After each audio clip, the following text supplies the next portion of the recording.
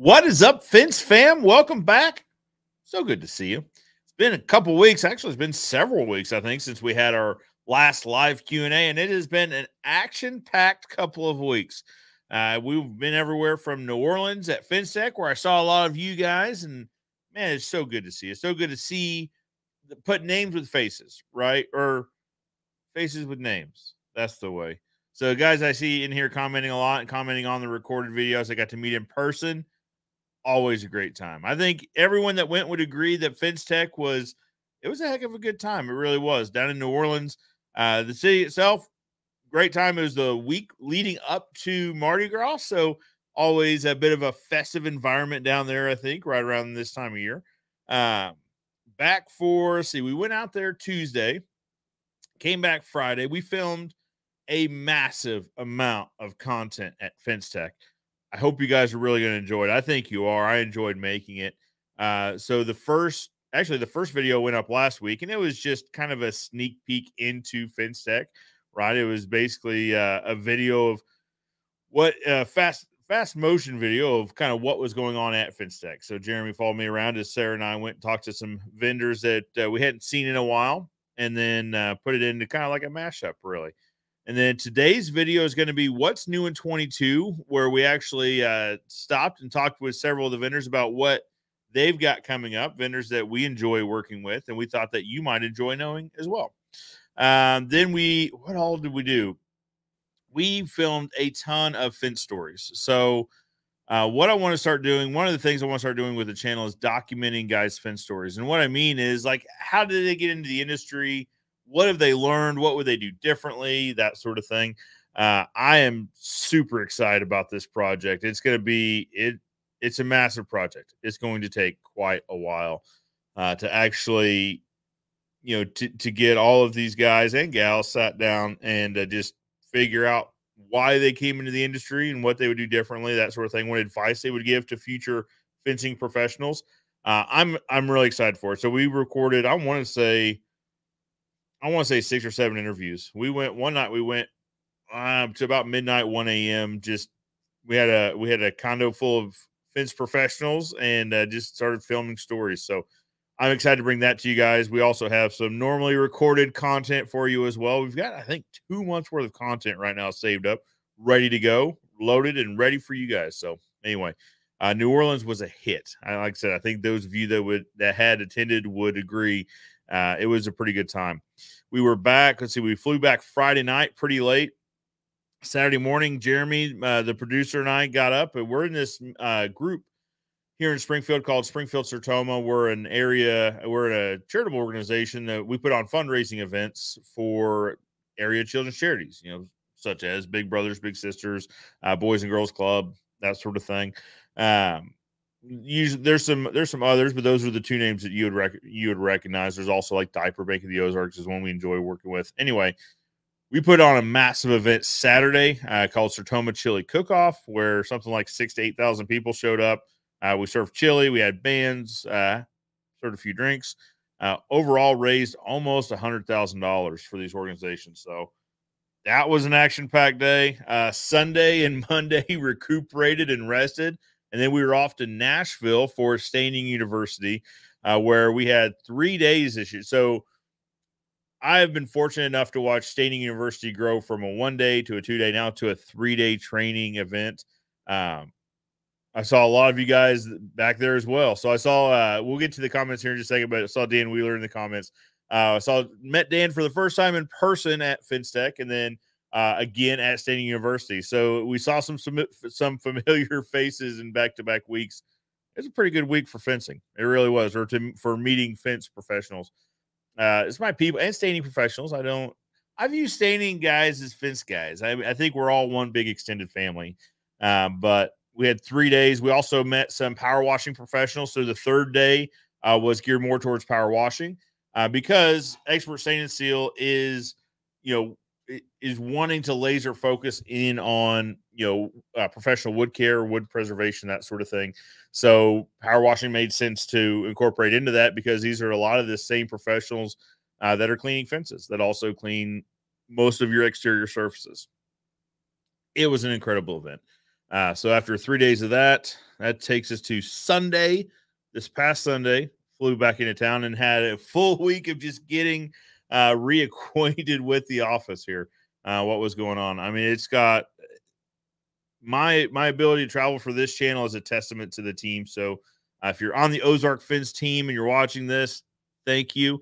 You guys, make this whole thing possible. Now let me address the elephant in the room. Where is my Joe Everest, the fence expert shirt? Well, one, there's several. That's a question I get a lot. Like, do you just wear the same shirt over and over? Well, there's actually like 8 shirts right now that are all exactly the same. And they are all right now sitting at the dry cleaner. And when I got back, actually, so midweek, I was supposed to take them right when I got back, but midweek, I took them into the dry cleaners.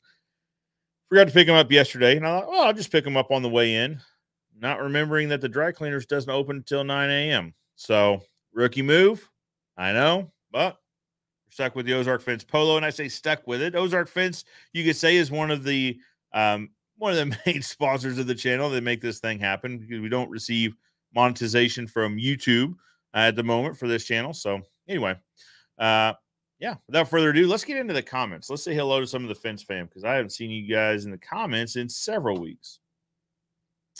Hello from Ireland. Hello, Ireland. Welcome. Appreciate you joining the channel. They are a D&J. So if you guys watch the channel, you know D&J Projects is where it's at. I enjoy watching those content a lot. So a few weeks ago, let's back up. So probably a month or so ago, they had done a video where Stevie had mentioned that they were looking for a new tripod. They were looking for suggestions. And I thought, I know exactly what tripod they need. I sent them the tripod, the Manfrotto tripod that we like using here at the studio. And when we're out and about, I decided to pick one up off the main online shopping outlet that is worldwide. Starts with an A. Found one of those over in the UK and sent them to him. So anyway, glad to hear that tripod is getting put to good use. John Kelly. Well, your name says John Kelly, but Joe from Straight Arrow Fence in Florida. Welcome, Straight Arrow Fence in Florida, either John or Joe, whoever you are. I'd like to get down into Florida to see some fence guys. There's a lot of fencing professionals down in that state. I think it'd be worth the trip down there to see you guys. Speaking of the devil, Dan Wheeler, the Fence Industry Podcast. We got to sit down and record, I think, between FenceTech and State University, I think we recorded 3 podcasts together, I believe. Had an incredible time. It was a really good time to meet Dan in person. If you haven't had a chance, if you get the opportunity to meet Dan, you really should. Second generation fencing professional, up to some really good stuff. If you listen to podcasts, I would recommend Dan's. I listen to Dan's when I'm driving into work in the morning. Really, really well done. Truth Seeker, I like that name. Jason from Southern Harmony, South Washington, Nashville, Tennessee. It was great seeing you at State University last week. Jason, it was good to see you. And speaking of Nashville, we have a surprise guest joining us. Good morning. Hi. Caleb, how are you? Man, I'm doing great. Man, I was just telling the audience how State University was just a massive success. It was. Expanded to 3 days. I mean, it was several hundred professionals all under the same roof. I mean, that alone is a feat. Yeah, the wind's blowing and knocking stuff over. It is a windy, beautiful day in Nashville. Man, it was a really awesome event. I think a lot of people that come, they don't realize what they're getting. They think they're going to learn how to stain something, but it's so much more. And had a great time. Very blessed, very honored to have everybody come and support us. Already talking about the next one. Yeah, that was funny. I had texted you about something the week leading up to St. University about next year. So I was like, hey, just a suggestion. And you're like, well, we're actually in a meeting right now talking about it. Like, they are talking about next year's before this year's even happened. That is preparation, my friend. Yes, sir, man. Looks like you got a full house today. Yeah. We've got a lot of people joining us. Always good to see. You know, talking about teams for a second. I was saying that. So I was out essentially for 2 weeks between New Orleans and Nashville. And so that's really a testament to my team for just keeping the ship headed in the right direction and making progress, sort of thing. You want to talk about teams, though? I got to watch yours work there at Staining University. You want to talk about a well-oiled machine? You, friend, have an incredible team of professionals. I agree. We have a wonderful team. We're very blessed. It's couldn't do it without them. No, all the credit goes to the team. That's for sure. Well, that's a fair point. I mean, the team kind of supports itself, right? So it builds on itself. We talked a lot about this at Staining University, how it builds itself up. It kind of self-polices itself to a certain extent. Yep. The team is once you get that team configured, it's awesome to sit and watch. I love it, man. It's been a long time coming, that's for sure. Absolutely. The event was a success, in my opinion. And most everyone's opinion I talked to said, and what's funny is we always have this conversation where we're like, it's never enough time. I wish we had more time. Well, we added a whole other day. Yeah, for sure. You notice my Stain Man sticker on my coffee cup here? Kenny Dugan is a graffiti artist. He Stain Manned my coffee cup. I love it. So I went ahead and trademarked the name, and I mean, it is on my cup. There you go. Well, I just have a regular white cup, so I need Kenny to stop by here and graffiti some stuff for me. You better get that off the screen. You're supposed to be drinking out of an orange one. I know. Well, this morning was the whole thing. So I was telling the audience, I'm not wearing my Joe Everest shirt because they are sitting safely at the dry cleaners at the moment. Well, my kids are all wearing your shirts today again. That makes me so happy. Yeah, we just got back from the farm. We were feeding some cows, and kids are running around like looking at fences, wearing Ozark Fence shirts and hats. Ozark Fence, Nashville. You want me to tell the story? I will. Yeah, you bet. Joe was very kind, and my son's birthday happened, so he sent a care package for my son who just turned 7. And I told him, I said, Joe, he has 3 sisters. You might want to send another box for them so there won't be a major fight, because this is like Joe Everest is a big thing at our house. So we get the box. It comes with all the stuff in it. And all the kids are getting out their pens and their notepads and their hats and their shirts.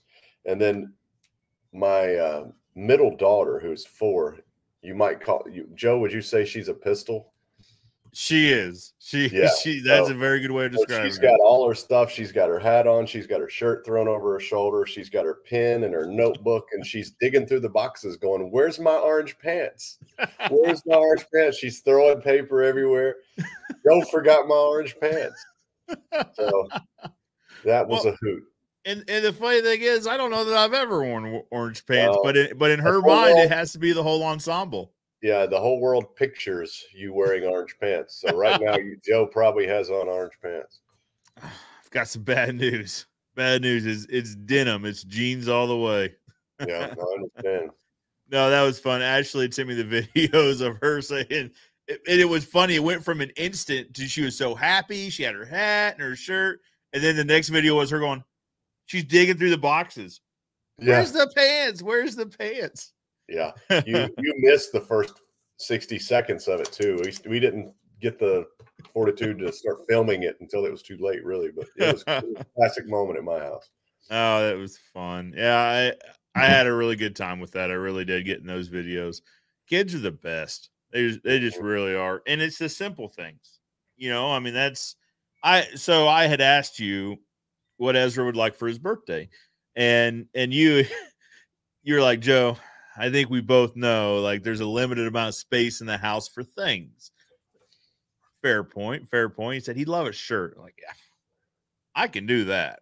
We've got boxes and shipping. We can make that happen.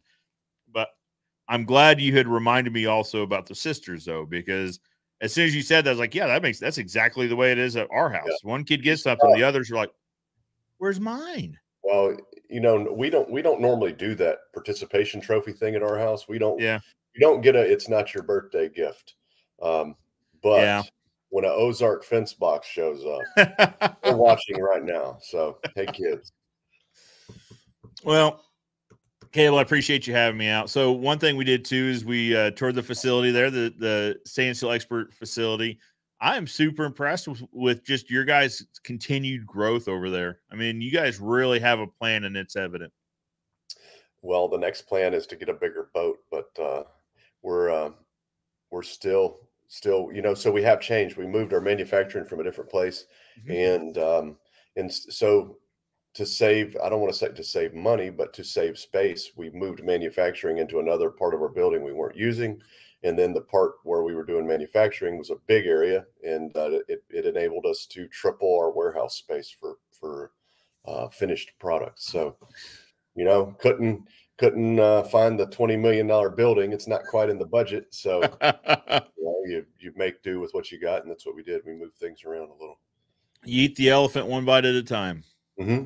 Hmm. That's the thing. That's the thing. But no, I mean, and you had shared with me, you guys have taken on kind of a business coach or coaching program.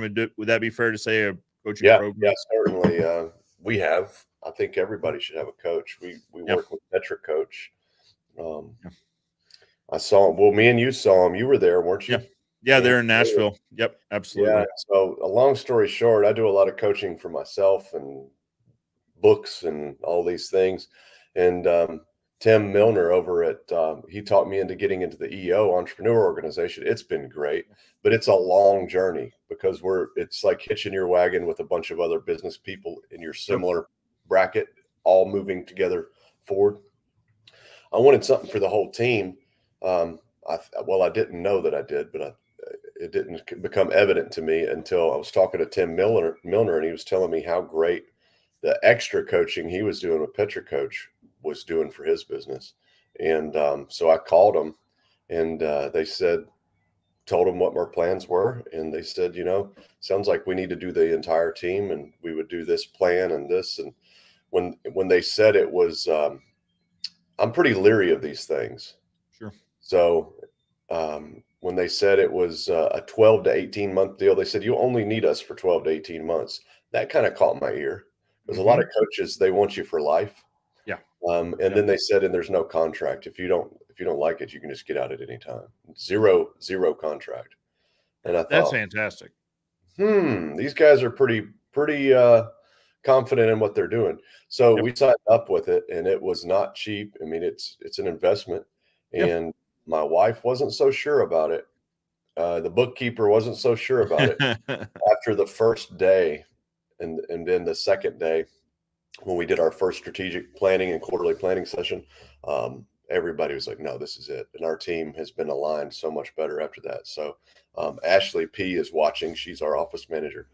Yeah. Maybe she could chime in with what her thoughts are about it, but it's been a good thing for us, and it's just getting started. So I think in order for us to go where we want to go, it's important for us to have somebody who's been there before that can hold our hand along the way. Yeah. A guide in a lot of ways. Mm-hmm.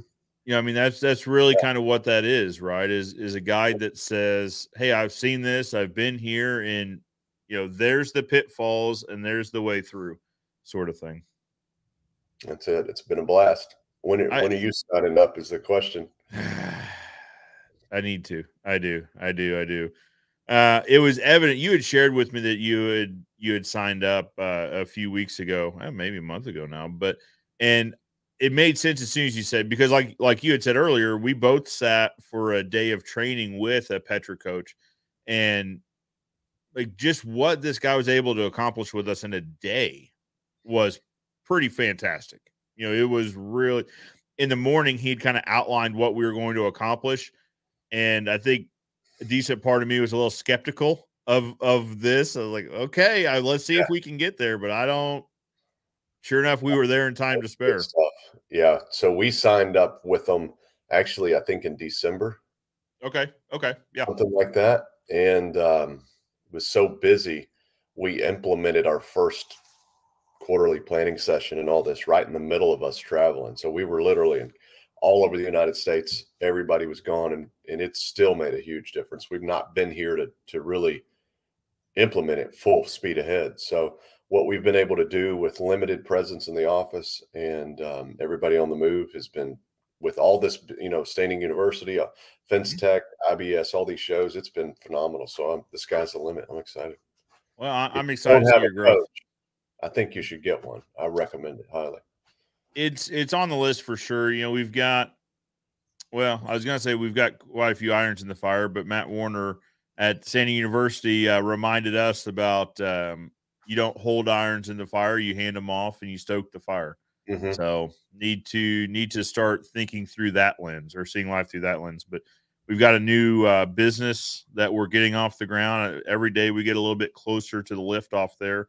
So I think it's on the list for sure. I want to get teams built out first before we start bringing that in. But definitely one of the first few action items on there is bringing Petra in, because they do really good work for sure. Yeah, and there may be some other ones out there. You know, we don't get anything out of it if you use them, but I do recommend them. You know, yeah.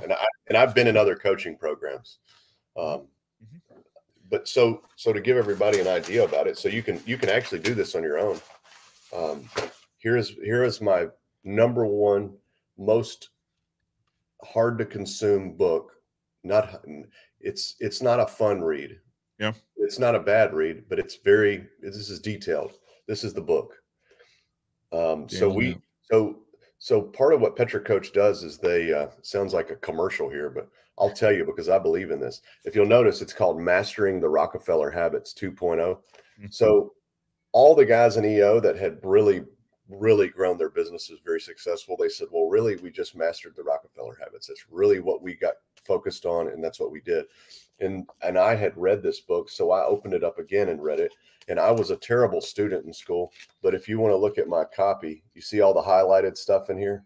Yeah, I've never done that in a book before, but it was important for me to do it in this book.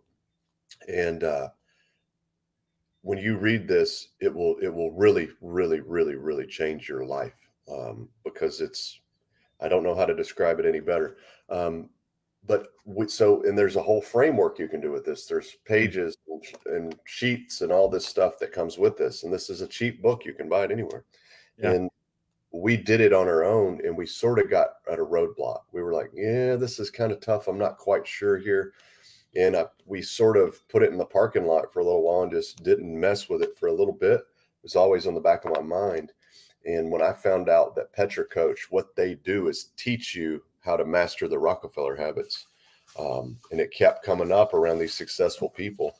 I was all in. That's what flipped the switch for me, because I knew the impact this book had made on me, but I didn't know how to implement it. I could implement one thing, but not the other. And so having somebody come in that taught that, you'll watch our trajectory. It's going to change our trajectory. It's going to be massive growth for our business, and we're going to be able to figure things out and help other people with it. So I'm really excited. But if you want to do it, this book is $19.99, and I recommend it very, very. I can't recommend it high enough. So it's going to go on my Amazon list once we're done. Yeah, don't listen to it. Read it. Read it. Okay. Physically read this one, and it's a slow read, and get a highlighter out.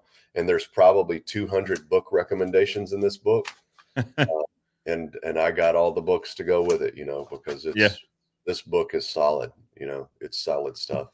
There's something to the Rockefeller habits. And what's interesting, at least here locally, is they're teaching it in school now. So my daughter, when she was in 4th grade, 5th grade, something like that, they don't call it the Rockefeller habits in school. They call it, I don't know what there's something, like the habits of leadership, or we are the leaders, or something like that. Well, but she started coming home and she's like, yeah, you start with the end in mind. And like, wait, huh? Like, that sounds familiar. Yeah. And sharpen the saw, and it's like, wait a minute. So they're teaching Rockefeller habits in elementary school, and now they're building on it. So fast forward, she's in 7th grade now, I'm sure she hasn't skipped a grade, but it doesn't seem that long ago that she was in 3rd and 4th grade. But now they're building on it in middle school. And I bet if you want me to read out what the habits checklist is, I can read it if you want. Absolutely. It's long, but I'm just going to hit the bullet points. Sure. So the executive team is healthy and aligned. Makes sense, right? Yeah. I'm going to read some bullet points under that. Team members understand each other's differences, priorities, and styles. You got to know who you're working with, right? Yep. Team meets frequently for strategic thinking. Team participates in ongoing executive education. Team is able to engage in constructive debates, and all members feel comfortable participating. You know, you and your dad have probably gotten into some pretty tough, heated debates, but it all worked out, right? That's So right. a strong team needs to be able to do that and then go fishing afterwards, right? Right. Right. Still be friends. I'm just going to read the bullet points from here on out. So everyone is aligned with the one thing that needs to be accomplished this quarter to move the company forward. So I would get so tied down and busy with I need to do all these things, but what is the one thing this quarter that Yeah. if the one thing that we have to do in order to hit our year goal, in order to hit our 3-year goal?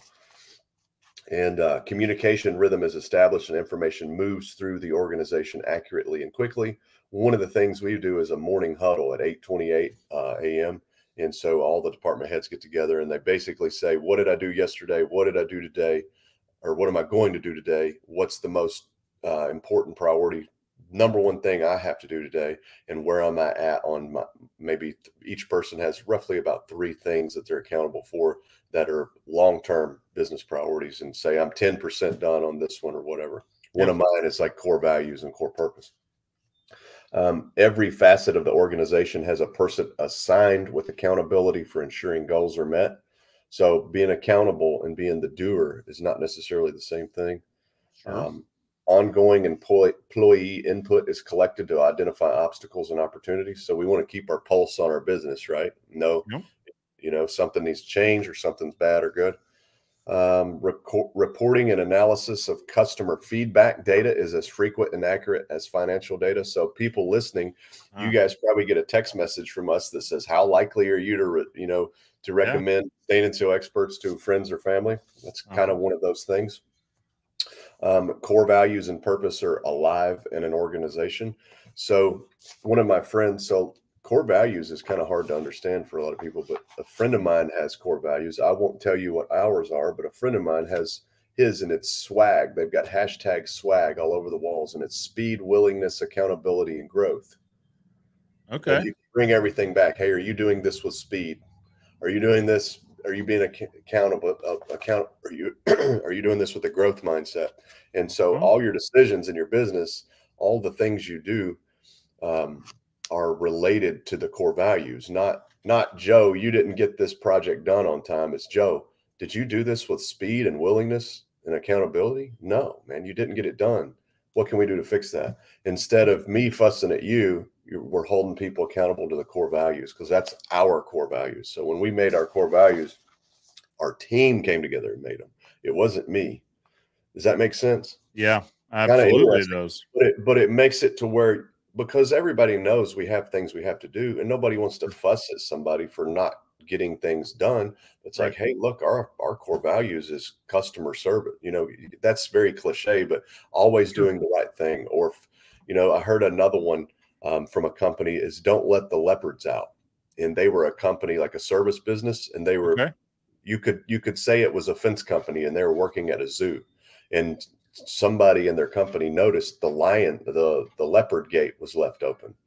And so they went above and beyond by going over there, closing the leopard gate, telling somebody what happened. And so that's one of their core values is don't Huh. let the leopards out, which basically means, hey, always go above and beyond for a customer because your core values are like legends in your business, right? Yeah. Yeah. The Absolutely. legend of the leopard cage, right? So, and we That's want to build incredible. our business around that. And let's see, employees can articulate the following key components of the company's strategy accurately. So the things your team needs to know is what's your big, hairy, audacious goal, right? For 10, 25 years down the road, who our core customer is. That's important. Yep. 3 brand promises, and then your elevator pitch. There's a couple things that everybody needs to know. All employees can answer quantitatively whether they had a good day or week. That's important. Quantitatively is the key word in that Yeah. phrase, I believe. Did you get what you were supposed to get done this week? Was it good or Well, bad? because let me ask you, how many times this happens to me pretty frequently. I'll come home and Taylor say, well, how was your day? Oh, it was a good day. What'd you do today? Oh, well, I'm sure I did a lot. I feel like I was very busy, but I can't put my finger on the 2 or 3 things. So quantitatively, makes sense. Like, was it a good day? Yeah. I mean, I feel like I accomplished a Felt lot, good. but Yeah, it felt good. yeah, right. And the last one is a company's plans and performance are visible to everyone. So interesting. So there's just a whole lot to it. And you know, imagine if you were doing all of these. When I first opened this book and looked at it, and I saw this list, because I just read the bullet points. Where is it? You can see each bullet point has a little checkbox beside of it. There are 10. So there's 40 things here. There's 40 boxes to check. If you were doing all of those in your business, I thought it would be impossible and maybe take 10 years to implement it. But I can see by the end of this year, every one of these things will be pretty solid as a rock. And we're already doing all of them, but they will be solid as a rock and 10 at the end of the month, at the end of the year. So, Interesting. and I recommend it. I recommend it highly. It's going to change. Like I said, it's going to go on my Amazon list when I get off this today. It's going to change it's changing our whole world, man. It really is. Well, and you can see it when you walk through. So, like I said, you had told me about this before. We had talked about it in depth, but walking through your facility, just in how things were, I mean, obviously laid out and organized. Now, not that they weren't organized earlier, but you could tell everything has a reason, right? Like there's a reason this thing is right here, right? Like it just makes sense to have. It's part of the flow. It's part of the efficiency. And then, of course, signs that are hung both downstairs and upstairs. I was looking around. I was like, okay, I see that. Like the whole team has just adopted it, right? Like they're all involved with it, which is incredibly important. But Well, I think they made it. It's not me. It's the team. It's our team. So team means everything to us. So of course, yeah, it's pretty cool getting everybody. So so the big shift for me was on the strategic planning day when I got to see everybody passionately talking about the things in the same way that I would talk about it, the same way I would defend things, in our business. Well, hey, no, wait a minute. We believe in this and we do this. They were doing the same thing. And I was like, wow. But we've got a good team, Joe. I mean, our people are not everyday. They're not average people. We've got really solid people here. And so really good people and really good plan. We're using this one.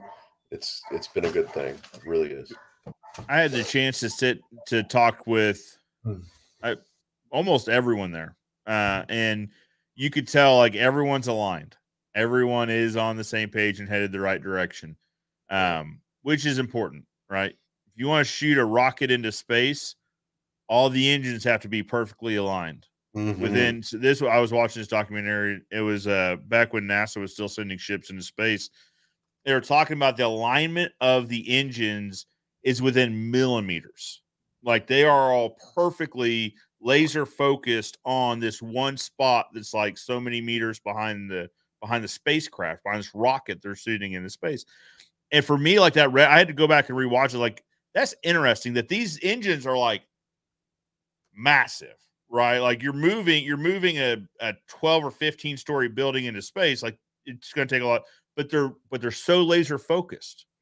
It would have to be in probably more tighter than thousands, for them to all be focused on the same place. Yeah. And it was crazy. What was it? It was like, I don't know. It was like when you're flying an airplane, if you get off 1 degree, you're way off course at the end of your journey. Imagine in space where there's no gravity fighting against you and you're off 1/1000th on one of your engines. I think I see how it could blow the whole. By the time you get to Mars, that's like 15 light years in the wrong direction, isn't it? Well, yeah, but the point they were making, so it was like the size of a quarter or something, so many meters behind the spaceship that these engines are directing all the thrust towards this one specific spot. And for me, I don't know what.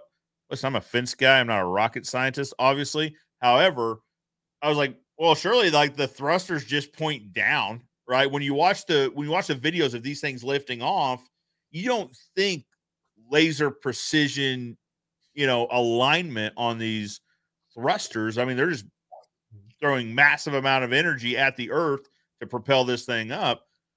They are the size of a quarter. These things are laser focused into.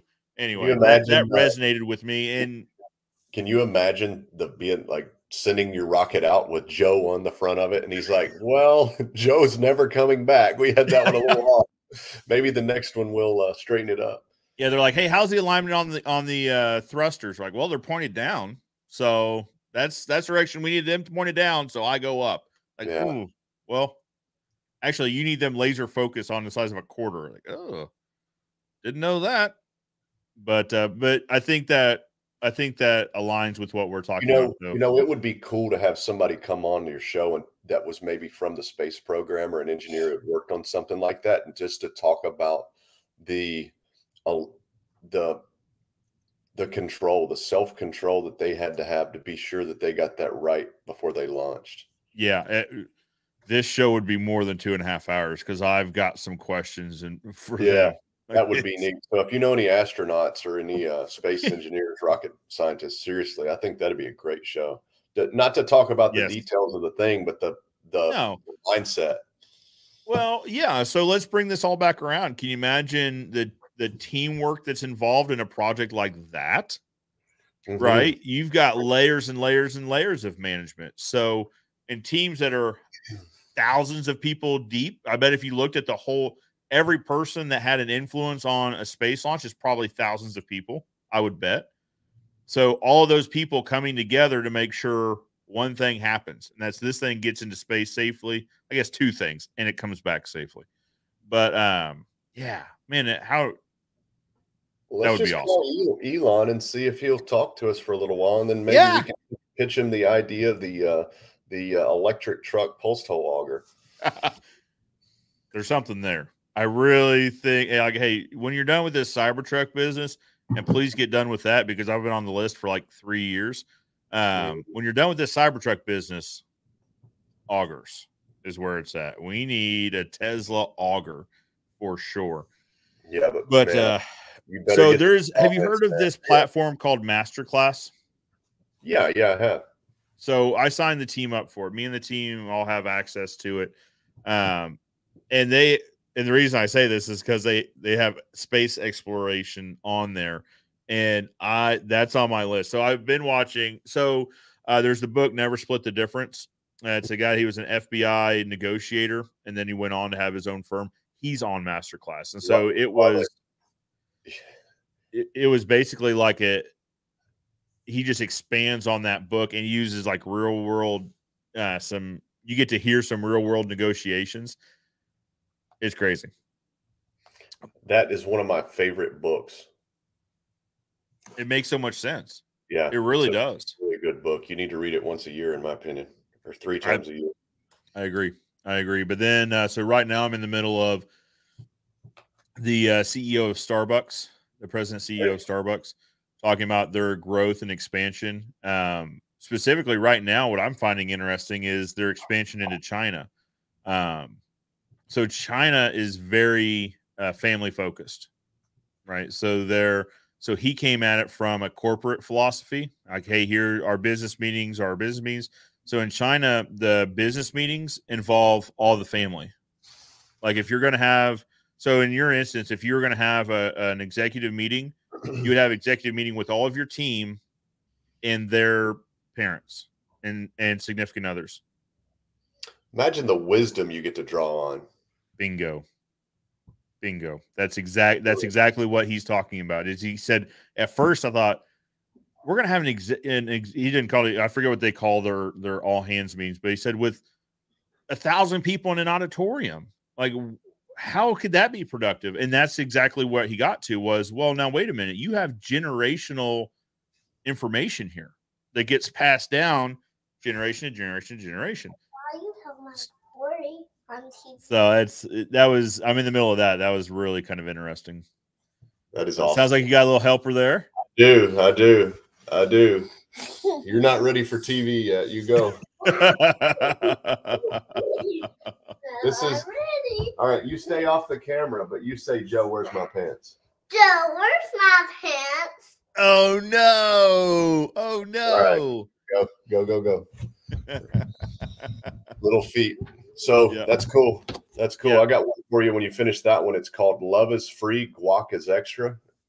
It's about it is by the former CEO of Chipotle, Monty Moran, how basically how they went from like a couple of restaurants to one of the biggest in the world, and how they built teams. And it was recommended to me by my coach. And so Love far, is free, walk is extra. yeah, Interesting. yeah, interesting book. I need to start carving out. So I've been implementing some time management on my calendar just to try to ensure like my stuff gets done. Got any advice? Yeah. One thing I'm having difficulty with is sticking with it.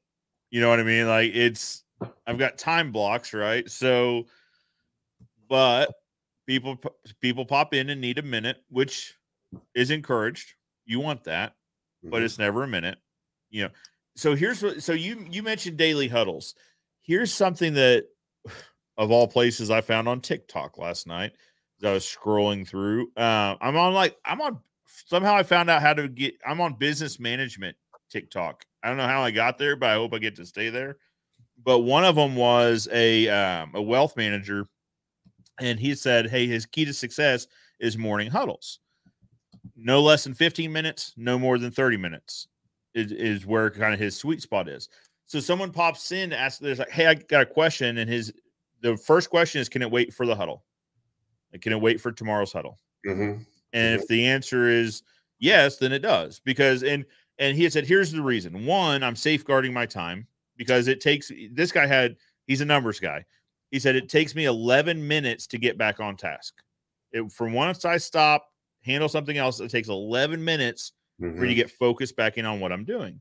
So if that happens 6 times, I've wasted an hour just trying to get back on task. But the other thing it did was it helped him teach the team, right? Because his point is, if this person has a question, there's probably 2 or 3 other people that have a similar question. So I can teach the group what that answer looks like rather than answering it several times individually. It's interesting. I thought that was interesting. Yeah. So I like that one. We do the 5-minute huddle, or not 5-minute, but a morning huddle. Yep. And if something goes back and forth, so if I say, Joe, ask you a question, you respond, and then I clarify. I think if it's 2 or 3 times after a certain point, hey, let's take this offline because we're wasting everybody else's time. Me and you will handle this together, and that's important. Another one that some of my team probably sees me do, I learned from an old guy in EO. He said he used to hate it when people did this to him, but it was a lesson. And they would say, if somebody came up to me and basically went around the chain of command, if that makes sense. Not that we want a super structured chain of command. We want our doors open in our office. I don't even have a door. Yeah. But for instance, let's say if somebody in service comes and asks me a question, but they didn't ask the service manager, Mandy, I would say, you know what? That's a great question. Let's go ask Mandy. And the point is to build that communication between teams so that they can understand that, hey, you have the power here. You're empowered to do your thing, and I support your decision, even if it's a wrong one. So sure. And so it's interesting. It's they sure don't teach this stuff in school. They don't. But we know the Pythagorean theorem. You know what I mean? Like I don't. Sorry. It's the whole crazy stuff. But so here's another one for you. Like this is like just, I guess, tips and tricks on business right now is what we're up to. But Matt Warner taught me this one. And we talked about this actually on Dan Wheeler's podcast. You're not allowed to bring problems, right? You can't bring a problem. You have to bring 3 solutions. Well, I guess technically you do bring the problem, but he's not providing the solution. He's picking from 3 solutions or 2 solutions, whatever. But it gets people thinking about the solution ahead of time. Maybe it's Tom Reber. When you bring a problem to Tom, now it's been a year since he had told me this, but basically you have to walk him through what you've already tried, right? Like what are the 3 things you've already tried to get through this, and what roadblocks have you hit trying to, basically getting people to think outside of, well, let me just take the problems to Joe. Is, well, let me try to solve them real quick. And then if I hit, whatever, 2 to 3 roadblocks, then I take it to him and we try to figure it out. I think those things are all related. You know what I mean? Is that you want to try to train, solution-minded individuals rather than problem finders. There's some more to that too. I think that's great. I love that. But there's also I learned somewhere that the brain is wired to respond to no quickly. To no, Yeah. here's the solution. So for instance, Joe, the track came off of the Bobcat. What do you want us to do? So now Joe's going, well, have you done this? Have you done this? Have you done that? Have you done that? And versus Joe, the track fell off the Bobcat. We're going to get a brand new track and have the cat guy come out and get it. You want us to do that? No, use the rock bar, pop it back on there and get it going. So the brain responds to no better. And this translates into sales. So when people call you up and they say, hey, Joe, did I catch you at a good time? You say, yes. It's better to say, and this is Chris Voss, it's better to say, so when I call Joe, I say, hey, Joe, I catch you at a bad time? Yep. Oh, no, it's a good time. So if you say no, your brain tends to be it's weird. Your brain's in a better place, If you've ever gotten a call from me, it usually starts that way. Yeah. Like, hey, buddy, did I catch you at a bad time? No, great. All right, I need about 5 minutes. I started out that way all the time. Because then it's also a great opportunity, though. Caleb, we've done this before where I'll call you like, hey, did I catch you at a bad time? And it gives you the opportunity to say, actually, yes, because this, that, and the other. Can I call you back in 15, 20 minutes? Yeah, perfect. Rather than me launch straight into whatever I need to talk about, and then you're waiting for me to take a breath. So then you can cut in with, hey, listen, I'm in the middle of this. I need to call you back. Yeah, nothing's worse than, not that it's, I guess it is a bad thing. I guess it probably is rude. Nothing's worse than when you answer the phone and someone immediately goes into telling you, I need a fence. It's this. But I guess when they call you, they expect you to be there listening. But it's tough when somebody calls you and they just go right in and pour it all over you, and you don't even have time to detach from what you're working on. Yep. I agree. We should do more staining universities, man. We learned so much. That's the thing is, and we've got a few more on the calendar, or we're working on getting them on the calendar. Man, I said I was not going to do another one until next year. And so far in the last week, I'm going to do another one with Precision Pro Wash guys, the Gutter Butter guys, and Ron Musgrave in Nashville, probably in a month. We're going to do one at the Power Wash store in Nashville. We're going to do one with you and a few others up in Pennsylvania. Yep. We're going to do Dallas. Where else? There's one that I got an email about that we had talked about at the Honky Tonk in North Carolina, or it's in North. Yeah. We talked about it at the Honky Tonk in Nashville about an event in North Carolina. July there, and golly, it's crazy. Yeah, it's crazy. But here's why we do it, and I will speak for you because we've talked about this for so many times. It's how can we scale the education, right? Like, how impactful can we make this? So when someone comes up, they're like, hey, I've got an idea. I'd love for you guys to come out. It's like, the answer is yes, but now I got to go home and tell Mama Bear about this because I told her we were going to be home more.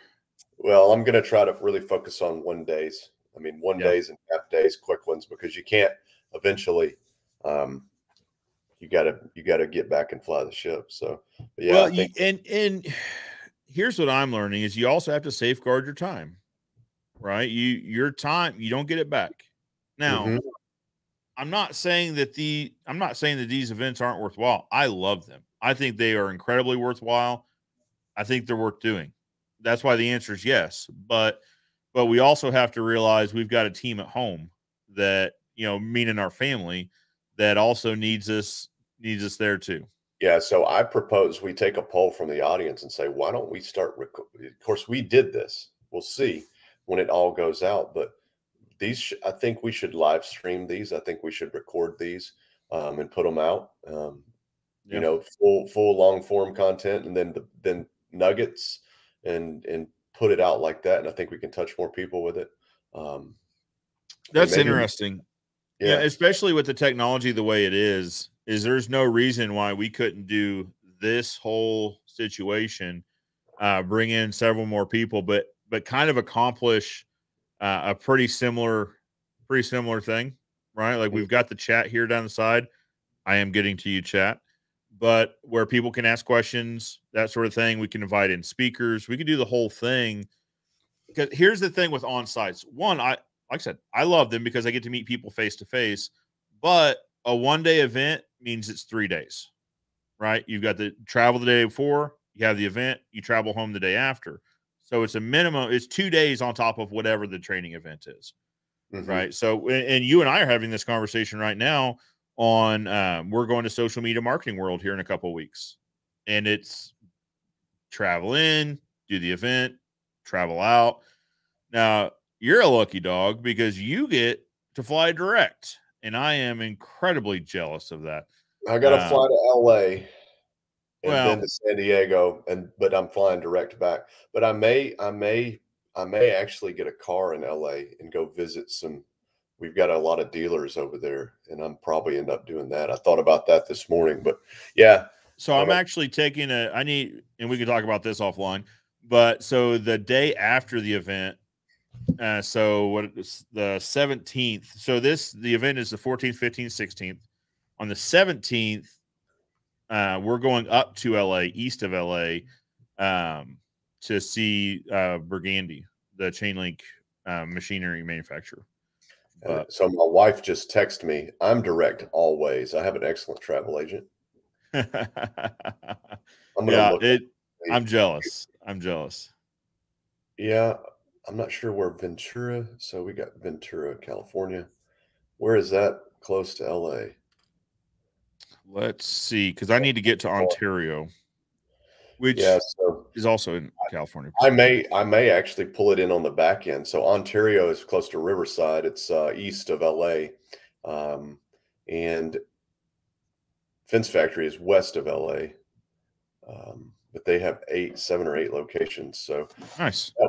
That's $150 million fence company, and supply house. So they're a big outfit, and some really, really, really, really good people. And they sell our stain, and we private label it for them. I'm sure they don't mind saying it because we've got a great product, and we make their product for them. It's the same stuff that's in our buckets, and we're going to go see them. And so if you're listening on the West Coast, I really appreciate it if you support the guys over at Fence Factory, because they are some really good people, good folks. Absolutely. And they're black belts in judo, which is really cool. Fantastic. Yes. That's incredible. That's incredible. Hey, Caleb, let's say hi to a few people here in the chat, because I know there's some that have been waiting for a little bit. Zach's here from Straight Arrow Fence in Orlando. Finally able to watch live. Zach, welcome. Now this one, all right. So this is getting talked about in the chat, and I don't know what it means. I see you lunchbox. I haven't heard this term before. So, but then Truth Seeker says we got to know the story behind the nickname Lunchbox. I don't know, or maybe they're calling someone else Lunchbox in the chat. We need clarification on what this is. All right. I think we both know this isn't Harvey Wallbanger from Coos Bay, Oregon. This is Kenny Dugan. Kenny, what are you doing? It's always good to see Kenny. So Kenny was at Standing University. I like being around Kenny. You know, I feel smarter when I'm in his presence. He's one of these I don't want to say mad scientist, because that term might not be positive, but that's what Kenny is. He's always testing. He's always trying this and that and the other. Perfect case in point, when we were talking about coming out. What's that? I was going to say, I think Kenny spends much of his time like this. I wonder is his key phrase. Yeah. Well, when we were talking about coming out to visit your facility after the university, he was like, "Well, I want to come out because I want to test this and that and the other. Do you have these things? I want to do some testing on these when I get home. Like, this guy is always testing. He's always trying.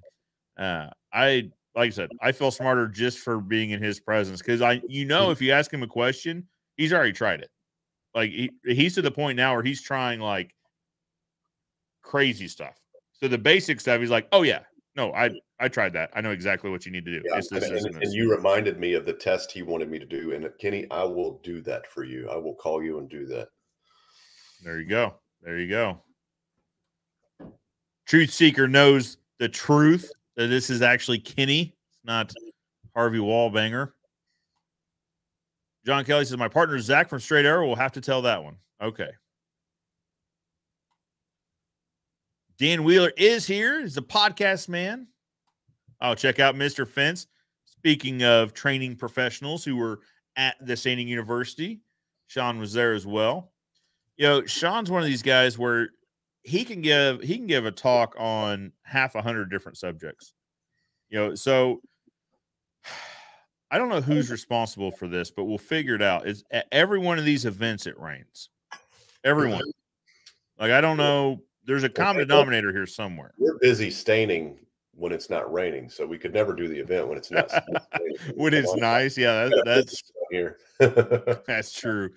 But so we were hoping to build some fence to actually get some hands-on. We got the opportunity last year to build some fence, but this year was just raining down. So Sean's like, yeah, no problem. I'll give a talk on discounting and knowing your numbers and why discount actually costs you more than the discount. I was like, yeah, fantastic.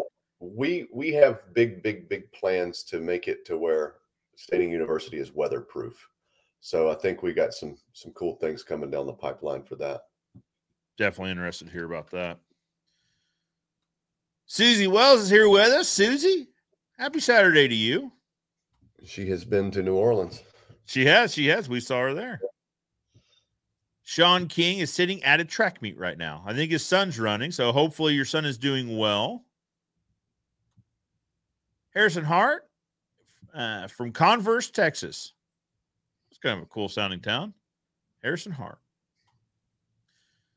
There, we know this guy. We know Christian. It was an amazing event. It was indeed.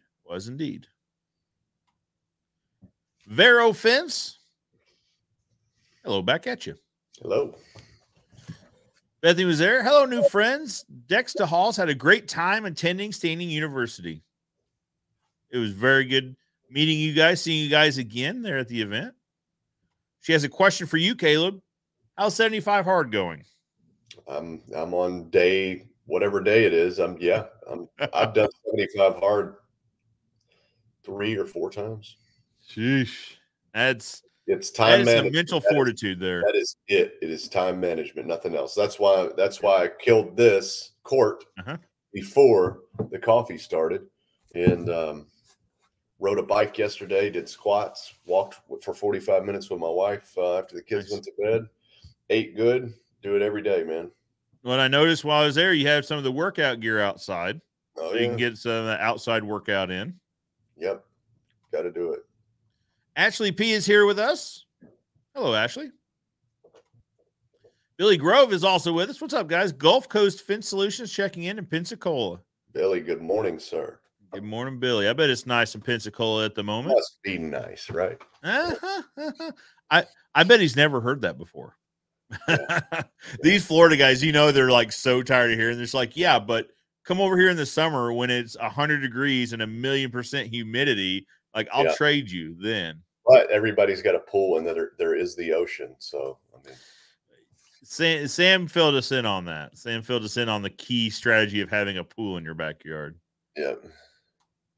Madison Jordan, good morning. Good morning, Madison. We know Madison and Jimmy. They were also at the event. Good morning. Actually, pieces so this is in regards to Petra. She was skeptical at first, but after the one meeting, everyone could benefit from it. Mm-hmm.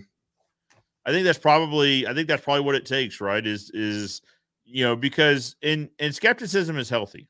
I believe. I believe skepticism is healthy. So I think that's right. But get a meeting in. I think so. I obviously know because we sat at that 1-day training. Like, I know what Petra is capable of. I think it is a really good system. But someone that hasn't been through that, Like I said, I was skeptical that first day when they told us what we're going to accomplish. I think it's easy to be skeptical, but sit through it for a day for a meeting and then get it figured out. Let's see. So Christian says the meetings are intense, but I have definitely seen a shift, and all of us for sure. Absolutely worth it. There you go. Zach says he just bought the book on Amazon. It'll be at his door tonight. How does that work? Don't get in a hurry with it. Take your time. This is and then read it, and then it's a reference book. There you go. I thought I was pretty slick when we get stuff next day here now sometimes. So we've got a big fulfillment center just outside of town.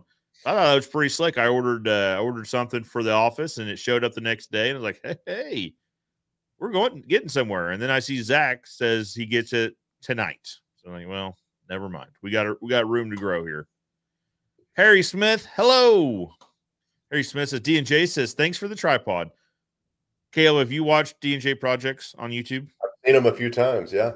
Those guys are incredible guys to watch. They spelled tripod wrong, though. You know, these British guys. I mean, I don't understand it. That could be correct. That could be correct there. You never know. It's what I struggle with is the word gray. There are two spellings of gray, and they are both technically correct. Yes. So it might be the same for tripod. I prefer the A. I go A. Yeah. Good morning, Michael.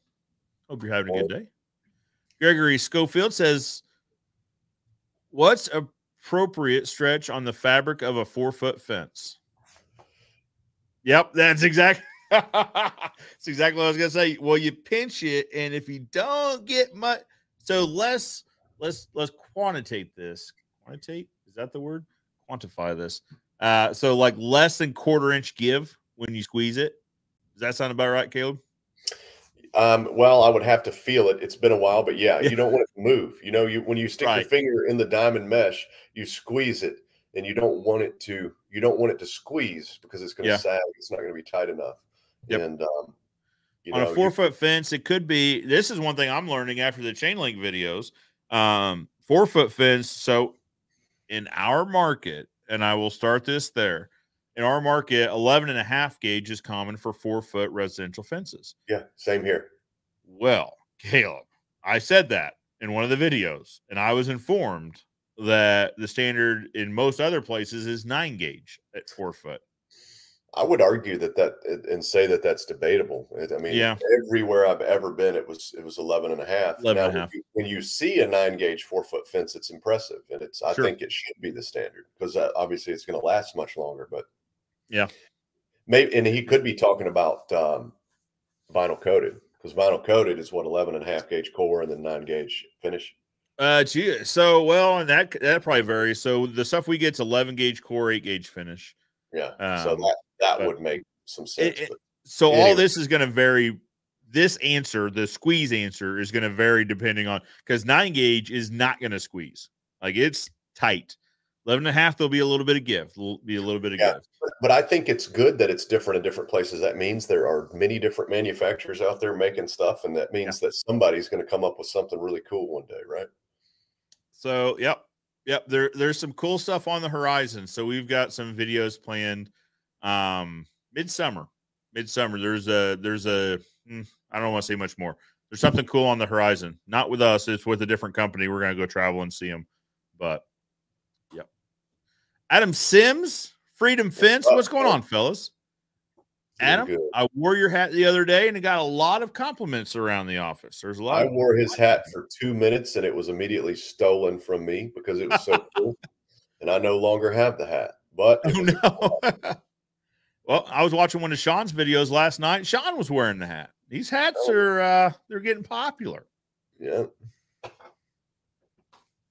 Michael Bain, we know this guy. What's that book called, Joe? What? Never Split the Difference by Chris Voss. I think that's what you're talking about when that popped up. Bingo. Never Split the Difference. It is a life book, I think. I mean, it's geared towards a business conversation, but it's a life book. It really is. Very well said. Yep. It's in it. so not to give the book away, right? But I mean, there's no massive secrets in there. It's presented in a really good way. But one of the things is kind of repeating. If you want to dig into it, you just repeat the last phrase or last sentence in the conversation. So, Caleb, if you and I are talking and you're like, or I guess you'd repeat the key phrase. He says the last phrase, but I think it's the key phrase. When this comes up, is if Caleb, if you were the fence customer and you'd say, Joe, I got your bid, and you came in twice as high as your competitor. Twice as high. Bingo. Yeah. And then let me expand on it. Now, I guess his way would. So the last phrase too is, I guess another question you could say is, my competitor. Yeah. So and so over at such and such fence. Michael Bain could be dangerous if you read that book. You better look out. we might be setting him up for something here, but never split the difference. I think it's a great book. Got to be Evelyn. She's the pistol for sure. Well, I'll just say, I hold a little bit of animosity is the wrong word, but I gotta watch Evelyn, because the last year when I was there at your shop, I had some very nice brownies baked for me, and they were very good. And I'd had one, and I had a plate. And I set it down on the chair next to me, and we were all talking about business. And I go to pick the plate up, gone. Brownie's gone, and you could tell Evelyn is one of the younger children, because that brownie disappeared quick. It was just gone. Like, oh, can't take it back. Already gone. And there's like little crumbs. Like, got to keep our eye on her for sure. Yeah, I'll never put out the fire in her, though. I love it. No. That's the thing. Like, it's going to be fun watching her grow up, because she's gonna set the world on fire. That is for sure. Fishing and Pickens filling us in on the Pythagorean theorem. A squared plus B squared equals C squared. That's the theory. So, and yeah, I gotta expand on it. I think we should probably be teaching some different things in school. Mm-hmm. You know what I mean? That's a whole different conversation. Testing next week. We got some plans next week. Yeah. Got to carve out time. Yep, absolutely. Brent Mitch, speaking of California fellas, Brent Mitch is here. Seawolf 13. Yeah, Seawolf. So Brent also has, so this YouTube page, Seawolf 13. He does so he and I go way back, but he lives out in California. He does a lot of spearfishing and free dive, and maybe not free diving, but like hand fishing for lobster. Pretty crazy to watch. Yeah. I enjoy it. The Seawolves were helicopter pilots that went into the stuff back in Vietnam, dropping off Navy SEALs and Special Forces guys. I thought he might have been one of those Seawolves. There's some cool books about those guys if you like stuff like that. Interesting. Seawolves. Brent, is there something there? Mitchell Gregory, he was with us as well. Enjoyed Sandy University. Loved these lives as well. Mitchell's a multi-generational fence guy. We met Mitchell last year and had a great conversation with him and his dad, just kind of about, what it looks like to transition from one generation to another. And what's funny is the more we talked, the more like they had it figured out. Like they just needed a little bit of affirmation that they did indeed have it figured out. Mm-hmm. They're having all the right conversations about, setting expectations and what does this look like, the whole thing. I think it's funny that we as people do that quite a lot, right? We look for affirmation that, and so kind of bringing this back around to business coaches. I think a lot of times their job is just affirming what we're doing, right? Maybe with like a little tweak on it. Mm-hmm. But yeah, so Mitchell Gregory and his father are up to good stuff. We know this guy, Dan Blanc, the fence king.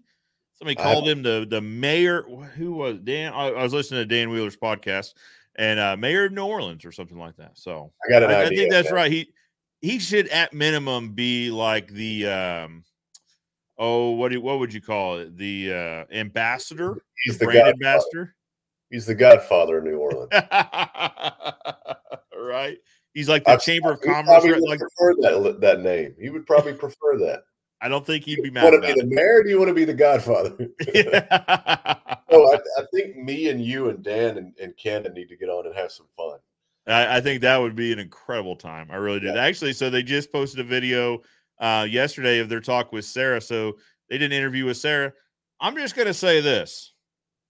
A little bit jealous. All right, fellas that are watching. Dan is watching for sure. Maybe Cannon's watching. You never know. A little bit jealous that my sister got on the show before I got on the show. I'm just saying. Not for nothing. Right? So they actually interviewed her back during Standing University in Springfield. Is when we were doing one of the dinners, she had popped up into her room and did an interview with him for a little bit, or she was on the show with him for a little bit. But they went digging for gold a little bit. They were asking some probing questions about Joe, the fence expert. They're like, well, you guys getting fights and what? Dan is the instigator of this one because a couple of times he's like, well, what don't we know about Joe? Like, what don't we know?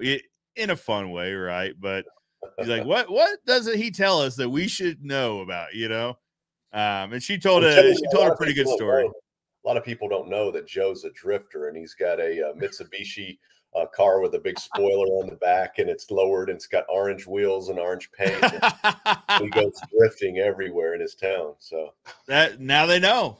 Now they know if you see an orange blur through one of those roundabouts, or it pops up and you get out. That would be funny. So funny you say the door's popping up. So I'm looking at so we're getting ready to go to California, San Diego, and most of these, so we're there for 4 or 5 days. Most of the days we're staying in a hotel right next to the convention center. You don't need a car, you Uber everywhere. But we do need to get up to LA to go see Burgundy, and that's probably a little far for an Uber. So we need to rent a car. So I got on Turo, which Turo is like the Airbnb of automobiles, right? Mm-hmm. So you put your car up. I could rent your car if it was on there for the day or something. And we only need it for a day. And when you're only looking to rent a car for a day, you can get a little creative with your selections. I'm just saying there is a it might not be Blaze Orange, an orange McLaren for rent in San Diego. And now, if I was renting this thing for multiple days, out of the question. The price is a little steep. But for one day, we might cruise around in a McLaren, and it will be orange. Will you be alone? No. So Sarah will be with me, and then if you're around, we'll all tool around in this thing. It could be pretty interesting. I showed Taylor. So what's actually the first two people I showed were my insurance agent and Taylor. So my agent had come by to bring the policy, the work comp and general liability policy. I was like, hey, while I got you, our policy includes rented and not owned automobiles, right? He's like, yeah. Is there like a cap on that? Is there an upper limit? He's like, well, I got the policy right here. Let's flip. He's like, no, it replaces the actual cash value. No kidding. All right. Well, let me show you this just to make sure this applies. And he's our age. He's like, dude, you got to do that. He's like, the policy covers it. The policy strictly says actual cash value. Now, something happens in that thing. This policy changes next year. You can be sure of that. But right now, and then so Taylor saw it too. And so when I got home, Taylor's like, listen, you're not getting that car, right? I'm thinking about it. They were all sold out of F-150s, you know. Darn the luck. You know what I mean? Just darn the luck. So it reminded me of a friend of ours, though, because they had a significant amount of Teslas available. Like Teslas are a real thing out there. I mean, not that they're not a real thing elsewhere, but there was probably like 15 or 20 available. Yeah. And there's some of them that were like, what's the word I'm looking for? So it's not chrome. It's like psychedelic color. Like depending on how it's not chameleon either. Iridescent. Yeah. Iridescent. Bingo. That's the word. So that's kind of interesting. But then I just typed in the search criteria orange.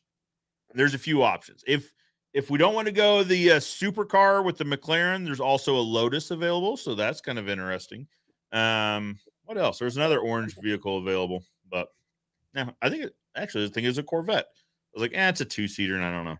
So anyway, could be an interesting. And yeah, it's orange. So we'll do some video with it. Right. So we'll include in pictures, include it probably in a YouTube video. Yep. And then I'll need to consult my CPA to be sure.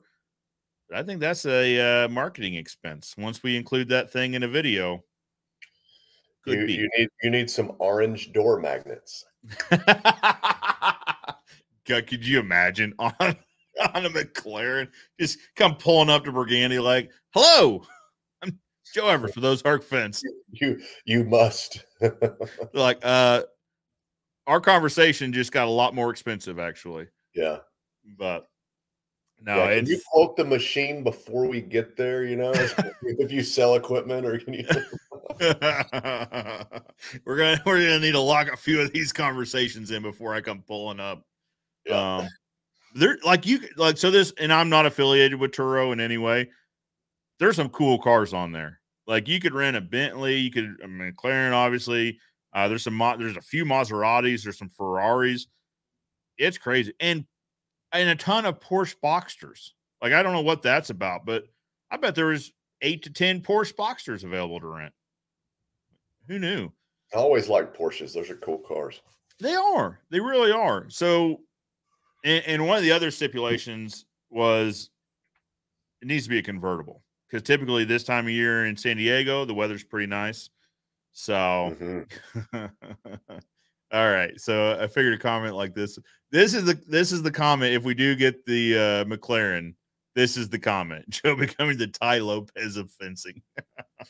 Now I'm not saying I'm going to sit in front of the car and be like, all right, I used to do fence and now I've got this car and I need to have like what is he? He usually has a course. bookcase. You need an online course.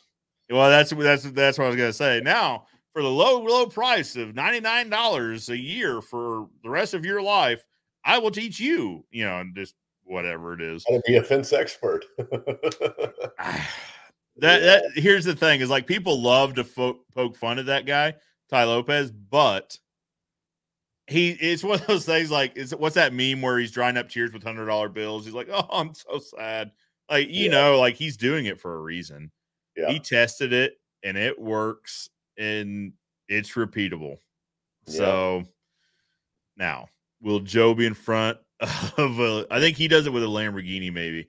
Or like 6 of them. He's all, there'd be 10. It's been a long time since I've seen him, but he'd have 10 cars in a mansion. Yep. He'd have bikini supermodels running everywhere.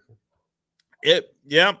He had things pretty figured out as far as the marketing. It was all rentals. It was all rentals. None of it was real. Yeah. And listen, I bet if you talk to him about it and you ask him, he's like, yeah, for sure they were. Like, yes. You could see the rental tags on the keys in the videos. It was a big conspiracy theory a while back. Yeah. Well, it's like, sure. All right, so you see a family in a Mercedes for a Mercedes commercial. That family doesn't own that Mercedes either. You know what I mean? Like, this is a commercial. He's shooting a commercial. Now, he's counting on the fact that you associate him with these luxury items, and you too one day could have these luxury items. Fishing and picking, that's not what we're going to do with the video. I can guarantee you. All right, let's see. Christian says, I already ordered you scaling up. You, sir, are a gentleman. I appreciate that. Let's see. Kobe Bacon, are you guys both going live together once a week now? If not, you guys should. Once a week might be a bit much. I do go live once a week, every Saturday. Pause. Not every Saturday. I guess I should clarify because I've been off for a little bit. We could talk about this live. 30 minutes every Tuesday or something would be cool. Well, you know what we used to do, Caleb, and I'd like to get back in the habit of it, is having you on like once a month. You know, like the last Saturday of the month or like whatever works. And it doesn't have to be the same Saturday every month. You know what I mean? Because you got a family and you've got obligations. But we ought to make this, I would like to make this a dedicated effort to have you on at least once a month. You know, I enjoy the conversations personally. I have fun, man. But also I think there's value here too. You know, and I'm probably not the best host of this thing because we haven't said one word about the rebranding. We probably should. But I say that we talk about all sorts of stuff.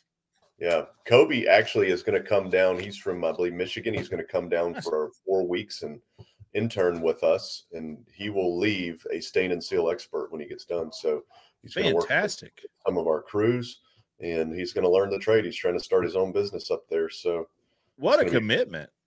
Yeah, we'll see. What an incredible commitment. Who is it?